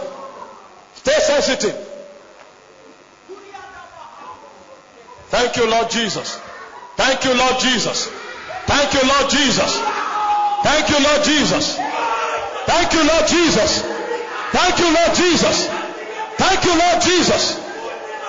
Thank you, Lord Jesus. Thank you, Lord.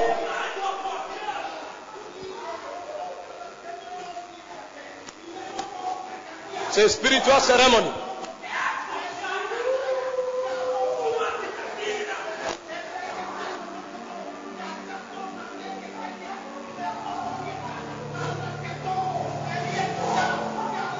I'm not going to be breaking the atmosphere anymore. But as we begin to worship, most of you will be healed on the strength of the energy of the atmosphere. Most of you will literally be carried to the place of your destiny from this service. Most of you will begin to walk in strange dimensions that you never imagined before now. Because there's a simulation going on right now, even as I speak. Even as I speak. Even as I speak.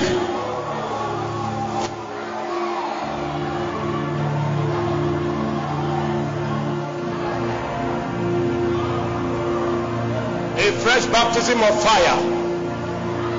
A fresh baptism of fire. A fresh baptism of fire. A fresh baptism of fire. You are not just intercessors. You are territorial agents. A fresh baptism of fire. I call forth your ordination. I call forth your ordination. I call forth your ordination. I call forth. I call it forth. The waters of the Spirit flow. The waters of your Spirit flow. Where the intercessors rise.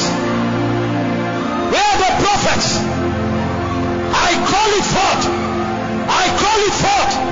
I judge the powers of iniquity. I judge the ordinations of darkness that have shut down the move of God in your soul. I call it forth. Hey. Hey. Hey. Hey. Something is about to begin to happen here. There's a weight of glory that's about to descend here now. People's feet will literally be set on fire. People's hands will be set on fire. There's an enclosure that is coming. Fresh garments. Men that their tongues will be coated with fire. Revivalists that will alter the stability of darkness over the souls of men. Drink of a fresh wine. Drink of a fresh wine. Drink of a fresh wine. Most of you are about to become drunk in the Holy Ghost. You are about to become drunk. Angelic simulations. Let the gates of the Spirit open. Let the gates open. Jesus becomes real to you tonight.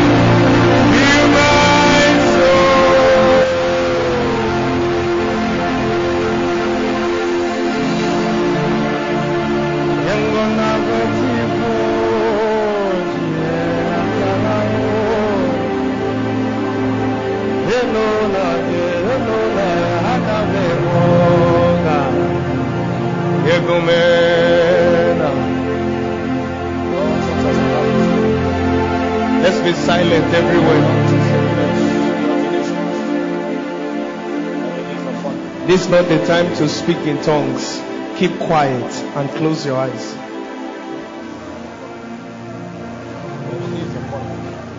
I release upon you.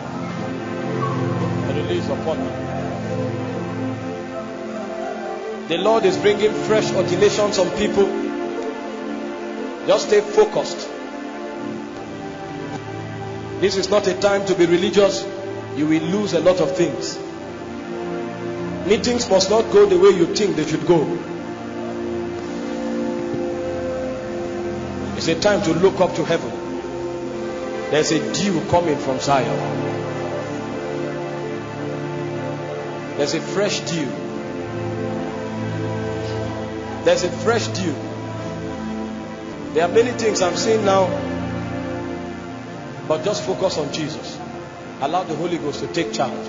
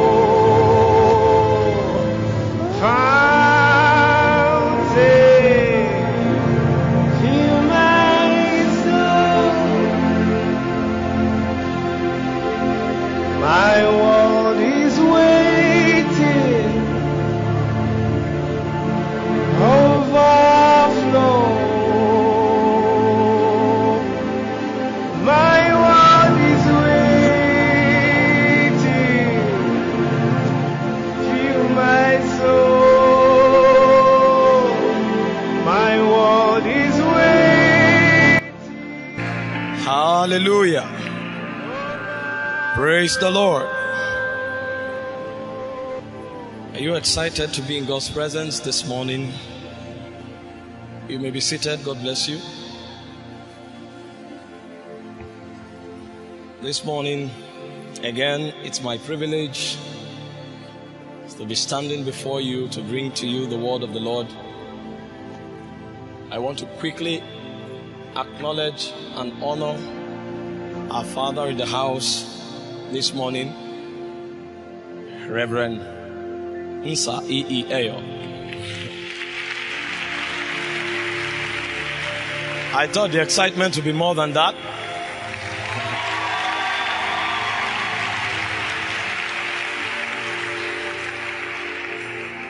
Glory to Jesus. This morning, you know, we as young people, we are full of energy. Oftentimes, the challenge we have is with time. But I trust that the Lord will do a quick walk this morning. Apostle will always tell us it doesn't take God eternity to do that which is eternal. So just lift your hands toward heaven and worship the Lord one more time as we appear before the throne of Him that is God eternal. Whisper something to the Lord from the depths of your heart. It's possible to be lost in the service. It's possible not to participate in the service. They are taking the announcements. The choir are doing the administrations, and you are just there watching. Whereas every time we come to a corporate service like this, it's needful for us to make an appearance before the Lord. The Bible said they go from strength to strength, every one of them in Zion that appeareth before the Lord. Sometimes the reason we become weak, even though we are participating corporately in an assembly like this, is because we fail to make appearance in Zion. Because every time we make an appearance, the Bible said of necessity, we go from strength to strength. So strength is a function of appearing before the God of Zion. Can you whisper to Him this morning from the depths of your heart? Say something to the Lord. Maybe you've not told Him this week how much you love Him. Like the sister said earlier. Can you go ahead and just say something to Jesus? And I just want to be where you are, dwelling daily in your presence. I don't want to worship from afar. Draw me near to where you are. I just want to be where you are, in your dwelling place forever. Take me to the place where you are. I just want to be with you. And so, precious Father, this morning, we thank you for the privilege that we have to congregate under the auspices of your Spirit. We ask that you will instruct us. We ask that you will impart us. We ask that you would empower us, so that as we go into our words, we will become an extension of your reality, in the name of Jesus Christ. Hallelujah. You may be seated. God bless you. We are considering the subject, living epistles. We are looking at the inability of being experientially living epistles as a challenge of enlargement. The Lord began to help us as we started this conference by exposing us to depths in scriptures as touching what it means to be a living epistle. And this morning, I would like to look at three very significant and very strategic implications of what it means, or what living epistles are in the kingdom of God. Most times we approach truth from the standpoint of theological dexterity. Most times we approach truth from the standpoint of biblical accuracy. But truth will not have implication in our lives except we begin to consider it from the standpoint of life. It is possible to know about God and speak authoritatively and verbosely about Him, but it will not have existential implication in your life. It's possible to talk about the healing power of God, yet you are dying of sickness.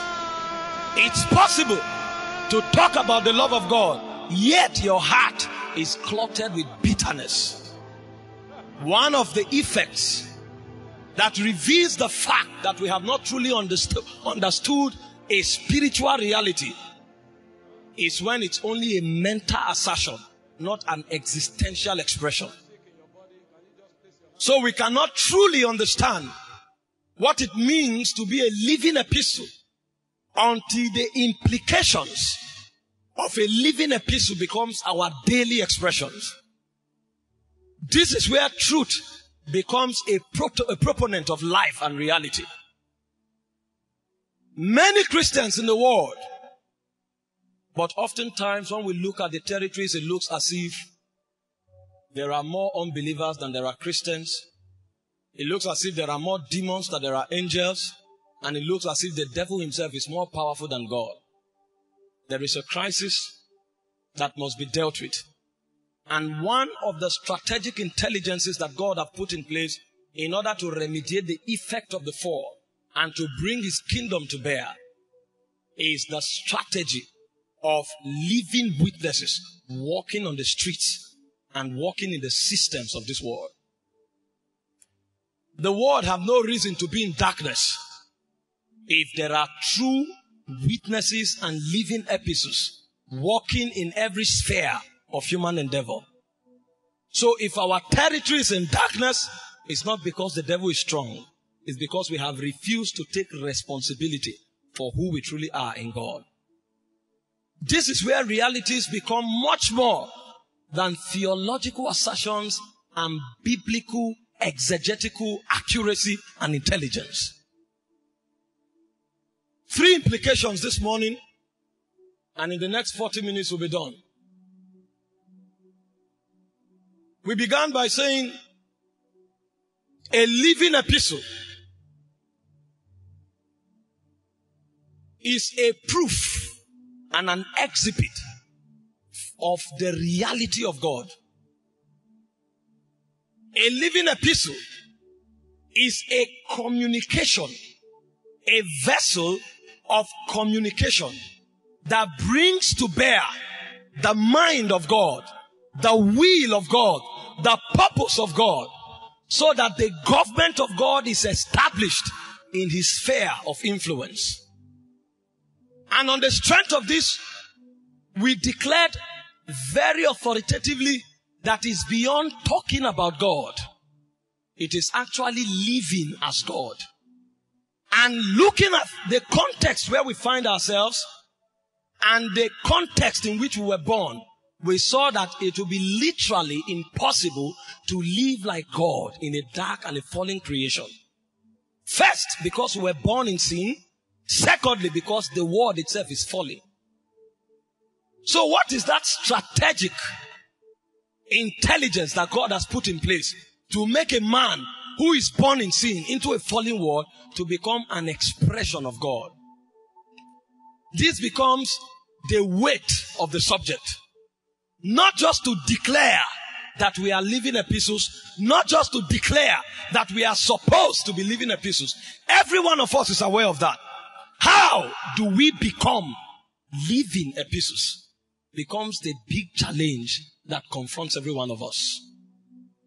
When sin comes into your borders, what do you do about it to manifest the righteousness of God? Becomes the big challenge.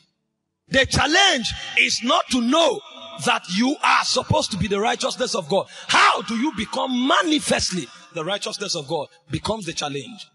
When the devil comes into the family, how do you become the expression of the power of God? Becomes the challenge. The question is not knowing what ought to be. The question is how to get what ought to be to become what is. And this is where many are challenged. This is where the devil oftentimes tries to make a mockery of our belief system. But there is a way. And we saw that the simplest and most accessible way of achieving this reality is by our interaction with the Word of God. The Bible said in the beginning was the Word, The Word was with God, and the Word was God. He said, all things were made by him, and without him was not anything made that was made.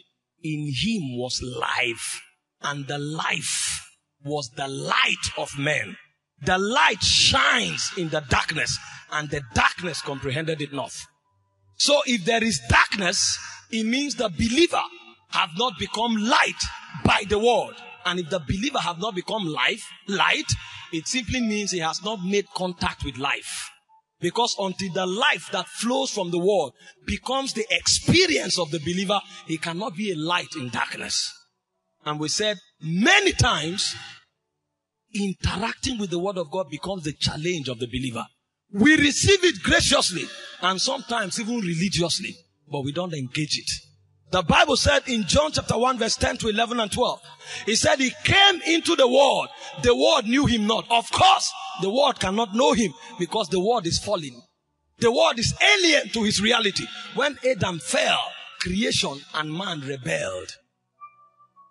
He said, but as many as received him, to them he gave the right to become the sons of God. And that is where most of us stop. We stop when we become the sons of God.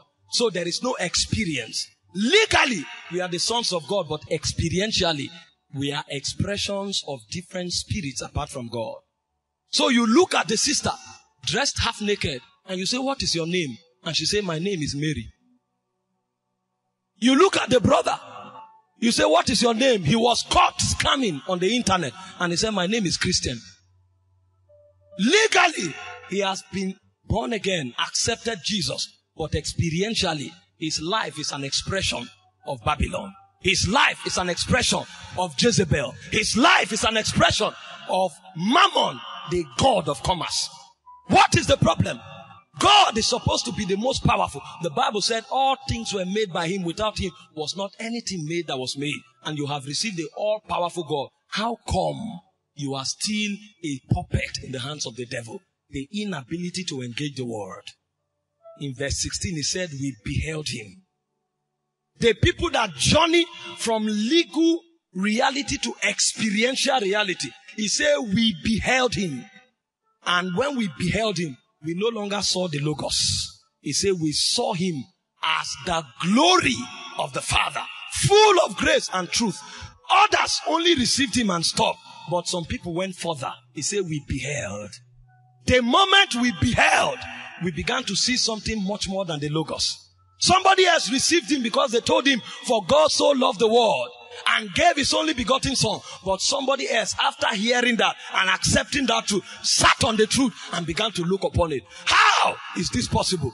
And as he beheld, the Bible said the glory was made manifest. And Paul came in 2 Corinthians 3:18. He said, we all with unveiled faces. What unveiled our face is the acceptance of Jesus Christ. He said, for the law that was given on the mountain, even though the face of Moses shone, till this day, the veil was upon them. But he said, as we turn to the Lord, the veil is removed. So when we received him, the veil is removed. But the irresponsibility of beholding, to see the glory, becomes the crisis of our life. He said, as we beheld him, we are changed from glory to glory by the Spirit, even to the same image. So the Holy Spirit, even though it's within, cannot walk until you behold. Because the Spirit begins to walk when the believer begins to behold. And we said when the believer beholds, something happens. It becomes the physical, the manifest expression of everything the God on his inside is. This is when the believer becomes a living epistle. When he is able not just to host God, but to give expression to God. And if this truly begins to happen in your life, then in eternity, you become an entity of recognition. This is where I want to get into certain implications. Because most times, we listen to doctrines, we master them, but we don't know the implication. Most times, it's possible, especially for the youth, to assume that everything about life ends in time. Paul said, if only in this life we have hope, we are of all men most miserable. Life is a ticket and an opportunity given to us to invest in eternity. I told us how that everything we see in life is a lie. Your looks, you are 17 years old. You say you are a slave queen. Wait until you become 40. That face that you rub all the powders, that shines and glows like the sun. When you become 40, then you discover wrinkles appear from nowhere and you begin to wonder. You thought everything was about what you had, and then suddenly the wind comes and blows everything away. And you say, what is going on? Even time itself, you now realize it's a lie. So men that have understanding, they look to the hills from whence their help cometh, because they have realized that life in itself can only be expressed in eternity. So eternity becomes their greatest motivation. This is why a man can give his body to be burnt. I was contemplating the justice system of heaven, and I wondered why a family with one child, and God will send that boy to Afghanistan, and God knows, because he's omniscient, that this boy will be slaughtered in Afghanistan, and he sends that boy to Afghanistan, and the boy is slaughtered. And I began to wonder, what kind of justice is that? There are families that have 10 sons and don't know what to do with them. Why not pick one of them? And then I realized that the value of life itself is not in time. The man that God sends and runs his errand, what God is doing is actually favoring him, because when true reality is made manifest, then he will realize that time would have been a lie apart from God. You reign, you ancient Zion's king, Kadosh, Kadosh, you are mighty on your throne. You reign, you ancient Zion's king, Kadosh, Kadosh, you are mighty on your throne. What then is the first implication of a living epistle, or being a living epistle? It's called witnessing. Witnessing is not telling people about Jesus Christ. If you have not been on this path for long, you will assume witnessing is just to talk to people about God. If you choose this path, then you understand the frustration that men are going through. What do you think? You tell a harlot that God loves you, and then all of a sudden, she changes from being a harlot.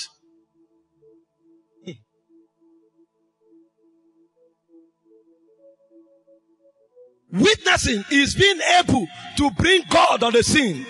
It can be through your words. It can be through your lifestyle. But any believer that cannot bring God on the scene is not a witness. And if he's not a witness, he's not a living epistle. What is the implication? Without witnessing, there will be no proof that God is real. God is a lie, except there are witnesses. Witnesses are the proof that what we call God and everything we say about him is real. There is no way you can see him. He dwells in the invincible realm, and he's not in a hurry to prove himself. Many came and said, if you are God, show yourself. He didn't answer them. The only way it can be proven that God is true and is real is when you and I become witnesses. So the first implication of being a living epistle is to prove to this world that there is God and that he is real and is alive. If man cannot see God through you, there's nowhere they will see him. So Paul, speaking in 1 Corinthians 3:1, he said, do we therefore begin to present ourselves as commendation letters to you? There's no point doing that. You yourselves are the proof that God is real. Many believers in our offices, in our schools, in our banks, in the society, nobody can see God through us. So even when we say, God did, the people say, yes, we know. You see somebody dying, you say, but God said this. You say, I know. This is where religion was born from. Men could not present God, but they want to let the world know that God is real. So everybody is acting accordingly, but there's no life. And we are not only proving to the world about God, his will and his power. Witnessing is beyond men, is to all creation.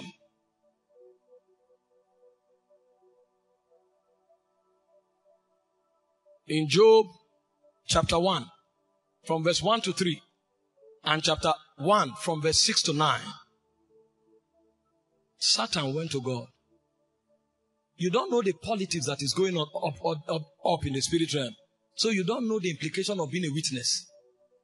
Every one of us that is a witness is a spectacle on earth, making statements beyond our understanding in the realm of the spirit. Satan went to Job, and the Bible said there was a man in Oz from the side of the east. He said it's a man that feared God and eschewed evil. Evil could not dwell within the borders of his habitation. His life was an expression of God. And Job came and said, Satan came to God and began to argue over Job. He said, I have moved through the whole earth. The earth is now my domain. And God said, have you considered my servant Job? That means the only legality that God had on earth in the days of Job was the life of Job on earth. Satan came to make a boast to God that I have conquered the earth. The earth belongs to me now. I own it. And God said, have you seen my servant Job? So long as Job is still on earth, you don't own the earth. The power of witnessing. God is sovereign. The devil would have challenged him and successfully made a mockery of him, except that there was something standing in between the devil and his challenge. Have you seen my servant Job? So the reason God was still sovereign in the days of Job was because Job was there. Without Job, the devil would have made a mockery of God. That's how important witnessing is. Is it possible that God can come to Unica and the prince over this territory is bragging that I own this place? Anybody that comes there belongs to me. And then he goes to heaven to make a boast. And there's nobody God can point at and say, so long as this man is here, that territory still belongs to me. The reason God has a stake on earth is because they are witnesses. The reason God has a stake in a family is because they are witnesses. When you come to a family, the devil buffets at will is because there's no witness. This is why certain families, every 3 years, somebody dies. A devil is making a statement that I am God here. And when the devil is God, the Bible said he cometh not but to kill, to steal, and to destroy. If you see a life that falls and rises, lived in iniquity, it means there is no witness. Sufficient witness is not there. Spirits are out to make a boast that they are dominating this realm. The physical creation, the visible creation is the realm of manifestation.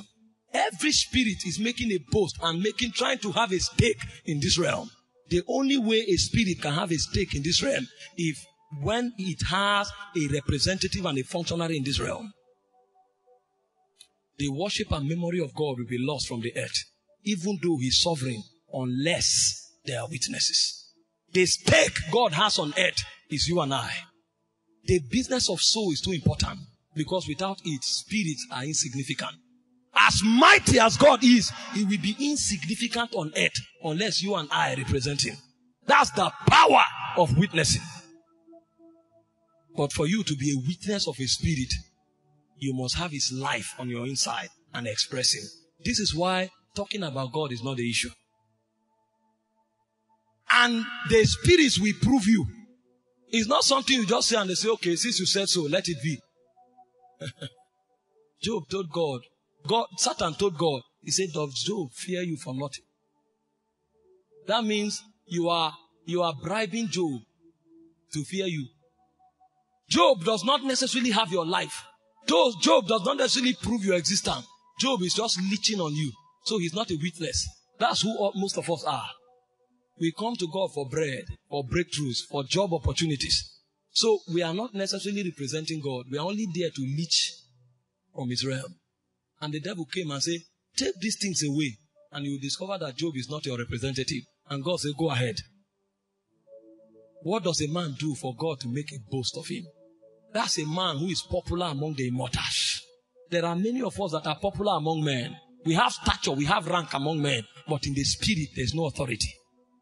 Men that God can brag about, that have authority in the spirit realm, are the men that God can depend on, regardless of the issues on ground. Touch him! And the devil came and swept everything Job had. Job was immovable. And the devil was not enough. He came back. He said, skin for skin. If you touch his body, he will no longer be your witness. And God said, go and touch his flesh and touch his bone. Job chapter 2 from verse 1 to 3. What a boast. No wonder Paul said, we have known God. He now corrected himself. He said, no, we are known of God.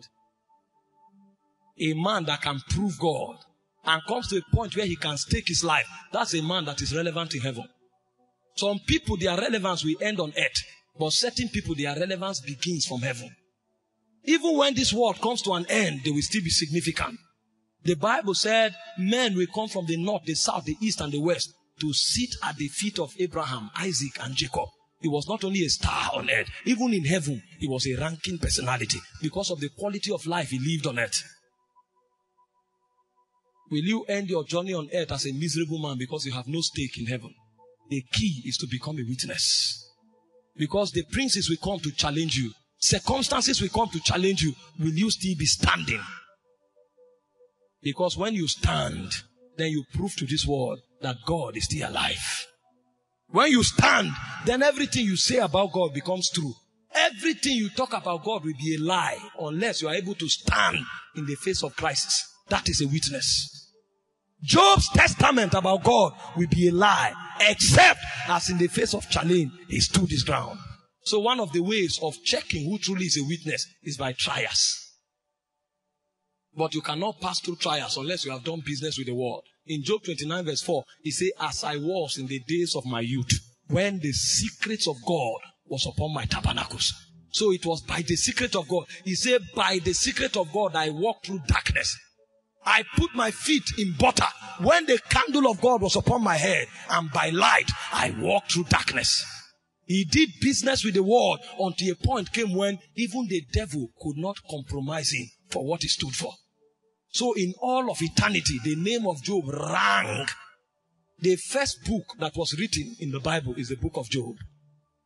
Because the scriptures is a revelation of witness. God needed to reveal to us that our life itself have no value except as we can prove him. This is why men will die for the kingdom. And then you think they have lost, but in eternity, say they receive the crown of life. Witnessing. The first implication of a living epistle. We can come and teach that we are living epistles and open all the scriptures and do the Bible study. The moment we step out of the church, the devil will come to check whether what we say we know it. You don't know it until you can prove it. You don't know it until you can experience it and communicate the same experience. It's easy to talk. Talk is cheap.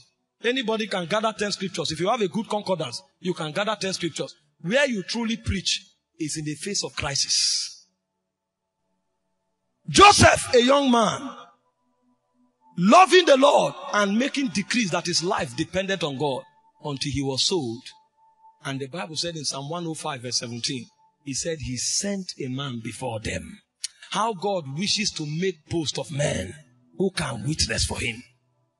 You think they were selling the guy to be a slave, but the Bible said what? He sent a man before them. So everything happening to Joseph were orchestrations of God, because God wanted Joseph to stand somewhere and prove that he is king. He sent a man before them, even Joseph, whom they sold for a servant. His feet was bound with fetters until the time that the word of the Lord came. The word of the Lord tried him. They sold him.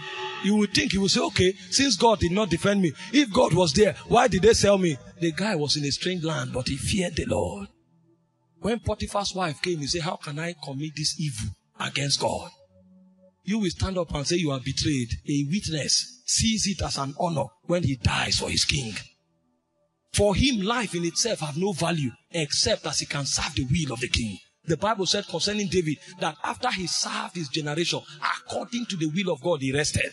So life is a summation of serving the will of the Spirit of God eternal. A man who does not understand this will live for his appetite. And the Bible said him that liveth for pleasure is dead while he liveth. You may be breathing oxygen for 80 years, but you will not appear in the radar of heaven. When they look for you, you will not be found. Because the only signature you have in eternity is the quality of your witness. The first implication of a living epistle is the ability to be a witness for God. That ability is what will keep the devil quiet in this world. When you see the devil shouting and bragging, in the life of a man or in a territory is because witness is insufficient. When witnesses rise, the devil becomes silent. God doesn't fight with the devil. It is witnesses that defend the integrity of God before the devil. Second implication of a witness. You may not understand the implication of these things for the young people, but if you want to be relevant in eternity, shift your priorities away a bit from those powders, from those weave-ons, from those suits and those cardigans. Shift your priorities away a bit. If not, when you show up in heaven, you'll be amazed. These things have eternal implication because we have judged that life in itself have no value in time except as there is a record in heaven.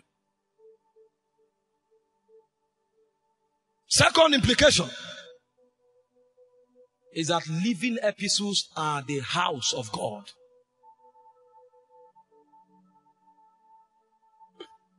You know, Paul came by the spirit of revelation in 1 Corinthians chapter 3 verse 9. And he said, we are God's husbandry. We are God's building. When you read it at face value, you may think it's just a theological statement. I got studying the scriptures. And I saw something that altered my priorities forever. The Bible said in Revelation chapter 21, from verse 1 to 3, and he began to speak about John. He said, I saw a new heaven and a new earth. I saw a new heaven and a new earth. For the first heaven and the first earth were passed away, and there was no more sea. And I, John, saw the holy city, the new Jerusalem, descending down from God, out of heaven, prepared as a bride, adorned for her husband. I didn't know the implication of that statement. Verse 3. He said, and I heard a great voice out of heaven saying, behold, the tabernacle of God is with men, and he will dwell with them, and they shall be his people, and God himself shall be with them, and be their God. Go to verse 11. I didn't understand the implication. Talking about the same city, he said, having the glory of God, and her light was like unto stones, most precious, even like jasper stone, clear as crystal. Go down. He said, and had wall great and high, and had 12 gates, and at the gates 12 angels, and names written thereon, which are the names of the 12 tribes of the children of Israel. Go down. Go down again to verse 14. He said, and the wall of the city had 12 foundations, and in them the names of the 12 apostles of the Lamb. And the Holy Ghost began to speak to me. That was when I understood what Paul meant when he said we are God's building. Anyone that is not walked on in this world will not be a part of that city. I saw that the apostles of the Lamb, everything they did for God in time became a signature in that city. So they became part of the foundation of that city. That means the new Jerusalem is not a block, it's people. So a man whose life is not committed to God on earth in perpetual service will not be part of that building. He said the names of the 12 apostles of the Lamb were on the foundation. That means they were the signature and the foundation of the new Jerusalem. So when Paul said we are God's building, Paul was talking about a literal structure, but in the spirit. And I understood why Peter will say in First Peter chapter 2 verse 5 now, he said we are lively stones. We are lively stones. So every time the word of the Lord comes to you and tries you, and God chisels things out of your life, what God is actually doing is shaping you so that you can fit into that building. So it's possible for a man to live on earth the way he wants and refuse God chiseling him. Refuse to walk in the will of the Father. What he doesn't know is that he is refusing to be part of the New Jerusalem because he will have no place to fit into that structure. When you see this structure, the reason the structure have many shapes is because the builders took time. Some of them were cut into half, and half was thrown away. It's only half that could enter the building. So for them, for that block to be part of the building, half must be cut off. For that block to be part of the building, certain things must happen. The block that is in the foundation most time is toughened. More cement goes into it because of where it will be in the building. So I now saw why the dealings of God are different for us. Somebody else receives God, and in 3 years he's everywhere. Another person, God keeps him without being known for 12 years. I didn't know that God was actually building. So the quality of our soul becomes the blocks that forms the infrastructure of the New Jerusalem. So you can live in this world and die at the age of 90, but you have no place in Zion. We are lively stones. He said in Isaiah 28 verse 16, he said, I lay in Zion a tried stone, a cornerstone, a precious stone. He now said, they that believe will not make haste. So the second implication of being a lively stone is that you are the blocks with which God is building the city that will come in the life hereafter. A man who refuses the dealing of God upon his life, a man who refuses the workings of the word of God in his spirit, he may think he's being smart on earth, but when Zion appears, he will have no place. So these subject matters, they are deeper than time. They are realities of eternity. You wouldn't know why. You have come to church, you have heard the word of the Lord and it's sweet. And when it enters your belly, it becomes bitter. Because you heard how that God loves you, but you now go into the systems of the world. Because you say you will stand for truth, everybody begins to fight you. Suddenly they slash your salary. Suddenly they send you from the city center into the village. And then you are wondering, God, where are you? What God is doing is that He's building a house. He is bringing you into a structure that will stand for eternity. But the only way your toughness and your resilience can be verified is when the word of the Lord tries you. So for truth, many were killed. For truth, many were sent away from places of prosperity. And they lived in pain and poverty all their lives. On earth, they may be irrelevant, but in Zion, the Bible says they are part of the New Jerusalem. In fact, the Bible said the wall of that city glitters like jasper stone. So those people become like the very reflectors of God. They are not just part of a structure. That structure becomes a reflection of God. Those times when they went through that process, what they did not realize was that God was shaping them so that they can fit into different corners of the building. And by ordination, every one of us fit into different locations. The blocks may be many, but when the building begins, some enters the foundation, some enters the roof, some enters the corner. By ordination, we have different places to fit in. And the Holy Ghost will come to chisel us until we are able to enter into those different dimensions to form that building that will be a witness of the new earth that cometh from Zion. So when God deals with a man, it's not a time to cry. It's a time to give thanks. That is why he said Abraham staggered not at the promises of God through unbelief. They made a mockery of him. He had no child. The wife had no child. And then God comes and says, He did not only promise him. He said, now go and tell everybody that I am the father of many nations.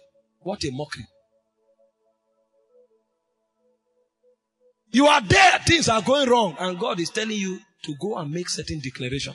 And people are laughing. All the money you save for 1 year, God now say, donate it for this project. I wanted to buy a car. What you don't know is that God is building a city with foundation whose builder and maker is God. We are lively stones. We are not just mere mortars. There is a place we need to stand in Zion. But whether we will stand there or not depends on what God does to us and the degree of our yieldedness to His Spirit. This is where texture comes into Christianity. You can be preaching, the whole world knows you, you're on TBN, you're on everywhere. And suddenly God shows up and says, go to the village. Nobody captures you anymore. You were talking to 10,000 people. Now your congregation is 300. Sometimes your congregation becomes 10 or 15. And then you come to church, you are like, what kind of thing is this? Every first of every month, a seed will land in your account because there was a senator in your church. Now God tells you, go to the village. I want you to provide witness. But a man who does not understand that God is building a house, he will remain in the city because he thinks relevance is in time. But when we begin to discern Zion correctly, something happens. We turn and face the Lord. This is why the Bible will say Moses, when he was come of age, he refused to be called the son of Pharaoh's daughter, choosing rather to suffer affliction with the people of God than the pleasures of Egypt, which is for a season. You may not know how hard these things are. When God chooses a man, he doesn't kill him, he's alive. He said, we are living sacrifice. You are there, God tells you to go and apologize. That's the hardest thing to do. You are older. You are more influential, but he say apologize. What he's trying to do is to remove that excess, that oblong dimension of that block, because there is somewhere that block cannot fit into. Living epistles. Stories that God is telling from heaven. And the only way it could be captured, he said, we are lively stones. When God makes a stone out of a man, even the devil can't challenge him anymore because he has been chiseled. There is nowhere to hold. Jesus said this, the prince of this world cometh to me and findeth nothing. Why? The Bible said in the beginning was the Word. He first of all gave us a robust citation about Jesus. The Word was with God. The Word was God. The same was in the beginning with God. All things were made by him. Without him was not anything that was made. Three very heightened recognition. One, he was in the beginning with God. Two, the creator of all things. Three, he is God. And then this same Jesus that you call creator, that you call God, that you call being in the beginning, you now tell him to go to Jordan publicly and kneel down before John the Baptist. Chiseling. This is why he's the author and finisher of our faith. Chiseling. The reason why many marriages don't work is because people don't know that they are lively stones. The man comes to say, I'm the head of this house. Meanwhile, God say, apologize, but I am the head of this house. The woman, no, he's wrong. God say, kneel down like Sarah and call him Lord. They say, no, it can't happen. So the family scatters. Nothing God builds will ever work unless men become lively stones. This is why our families will fail. Because we don't know the intelligence of becoming lively stones. He tells the man to love his wife as God loved the church. How is it possible? That means your affection for your wife is not emotional. It's the love of a spirit. The only way you can know how it works is when you see how it is done in the spirit realm. Even your parents' advice will not work. You must do it the way God depicted it through Jesus Christ. The love of a spirit. That's when sometimes you come home and God say, kneel down. And you say, I am the head of the family. The family will break. Because what you call a family is an institution that God created from the spirit. And only by spiritual dictates can it find expression. But only lively stones understand the intelligence of building. We cannot build until we allow God to chisel us. Until we allow ourselves to become stones that the builder can do anything he wants to do upon. This is why in life we are not called to be creative. We are called to be yielded. The creative one is the Messiah. Sometimes he allows you are talking as a child. Then you came to an age and he said, no more talking. He is the one who is allowed to be creative. Because you don't know the part of the building you fit in. Have you seen a block that says before I want to be at the foundation? It is not given to you. It says it's not given to man that walketh to order his steps. You want to be eternally relevant, you must become a stone. Lively stones. The reason why we can't move forward, even though we know so much, is because we are not stones. Men that cannot be tried, they want to handle glory. Say when God shall build up Zion, that is only when he can appear in his glory. Every man God ever walked with, there was a chiseling process. Many cried, and then they thought God will show mercy. That is when the mercy of God is lost. Because he wants you to be eternally relevant. He will cut off that oblong head until you become part of his specification. He will wipe up that your shoulder that you carry like this. Because you need to fit into somewhere. And the space is not very large. The space is narrow. You are too big. You cannot enter.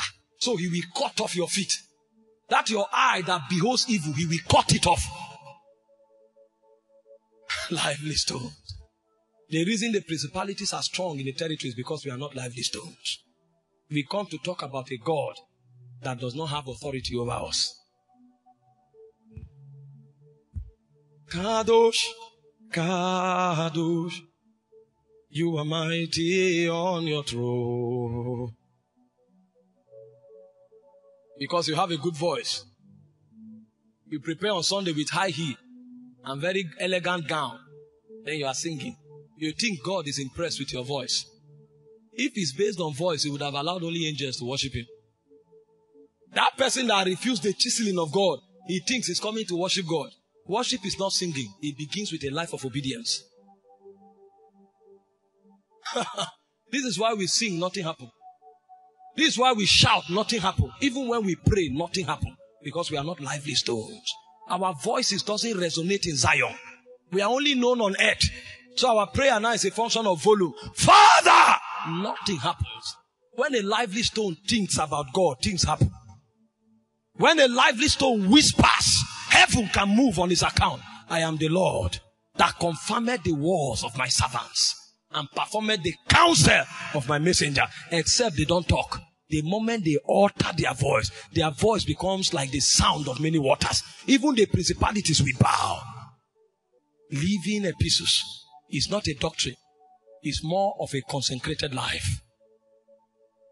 What can God do with you?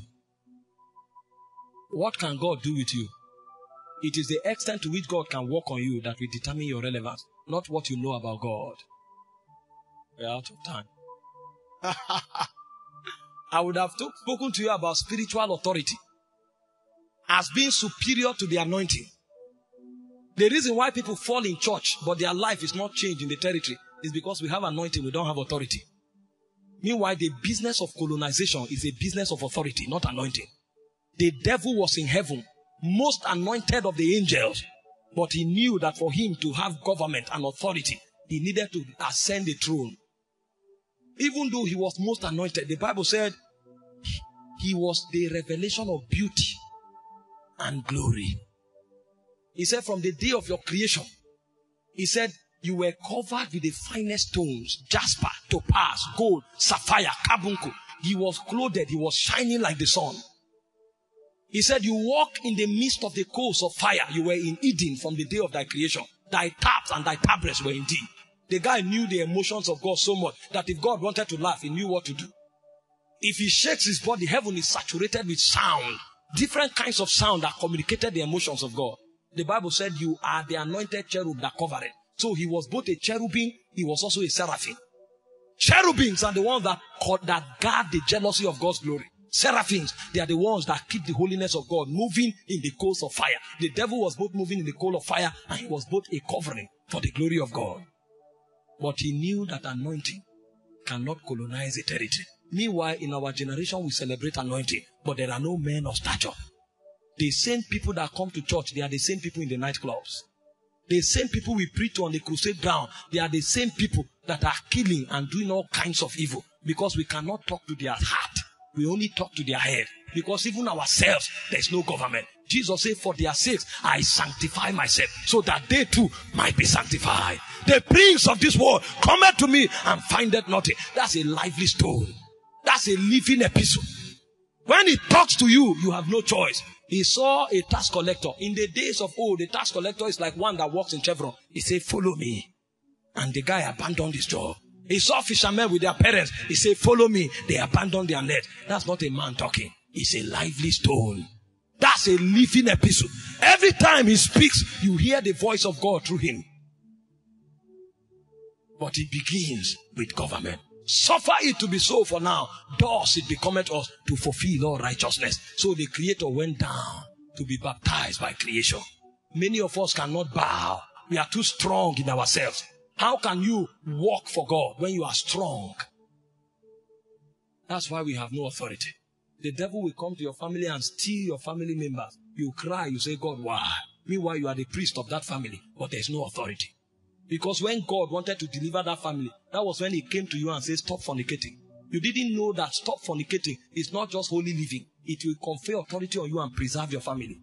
When God came and said, stop lying, you don't know that that is the life of your elder brother. I was living carelessly. God will come to me and say, pray at night. I thought it was a religious act. Pray at night. I kept quiet for 6 years. And in 6 years, my mother and my brother were killed. Until I realized that something was wrong. And when I began to obey, the same witch came for my father. And then God told me I'm now a gatekeeper. I did not only stop the situation, I killed the witch. And he confessed before dying. He said he killed my brother. So those days when God was telling me, wake up and pray at night, it was my brother's life he was bargaining. But I was not wise. He was bargaining my brother's life with me. He was bargaining my brother's destiny. He was bargaining my brother's future. I thought it was about sleeping and praying. I didn't know that life depended on it. My father too would have gone, because I think it's about luxury and sleep. So now, from 10 to 12, everything you do, you keep your energy, because you need to wake up at night. Because lives depend on it. This is where authority is born. There are many people that the destiny of a territory is in their hands, but they think that they need to have that girlfriend. They think it's about girlfriend. They don't know that that consecration God is bringing upon their life is to save a generation. It is when you commit to it that something now happens to your voice. God puts authority there. So when you scream, the princes in darkness will run away. He said the land of Zebulun. Matthew chapter 4 verse 16. The land of Naphtali, by the way of the sea beyond Jordan, Galilee of the Gentile. The people that sat in darkness have seen a great light. Light was not because he was a light. It was because he went to John and said, suffer it to be so for now. It's because the Holy Ghost led him into the wilderness to be tempted, and he followed. So when he came out from dealing, he became a light. Most of you, your brothers, your sisters, your fathers will die unless you rise up. The significance of lively stones, the significance of being a living epistle is beyond talking about God. It's bringing God on the scene. But this is where many cannot walk. So our Christian life is reduced to religion. Let's bow our heads and pray. That God may help us by his mercies to become a witness, so that our life will prove the existence of God. That will become lively stones and become part of the eternal buildings that is raising in Zion. And that we will become men of authority, that we advance his purpose on the face of the earth. The purpose of God on earth will die unless men of authority rise.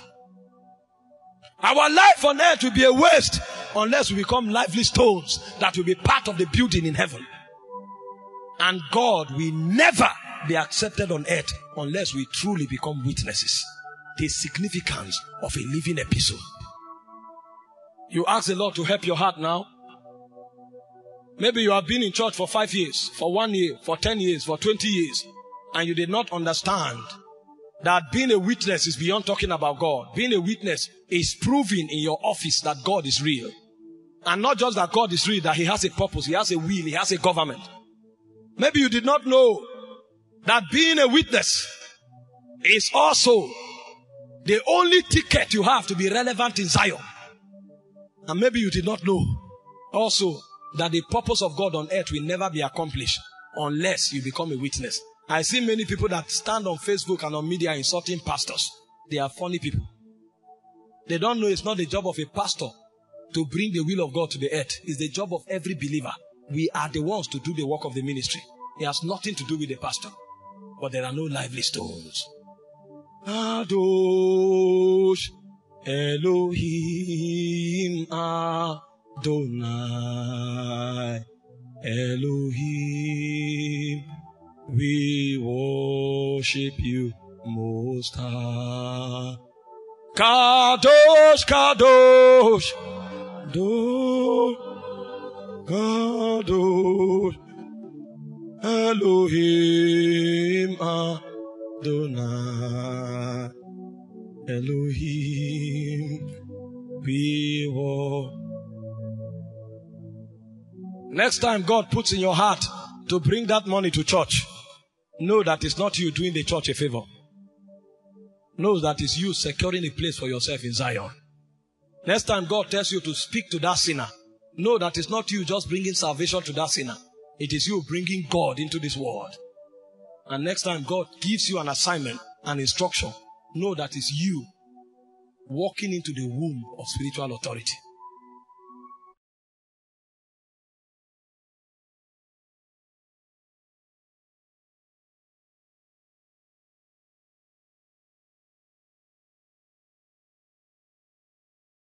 I hope you enjoyed this video, and I believe that you were blessed.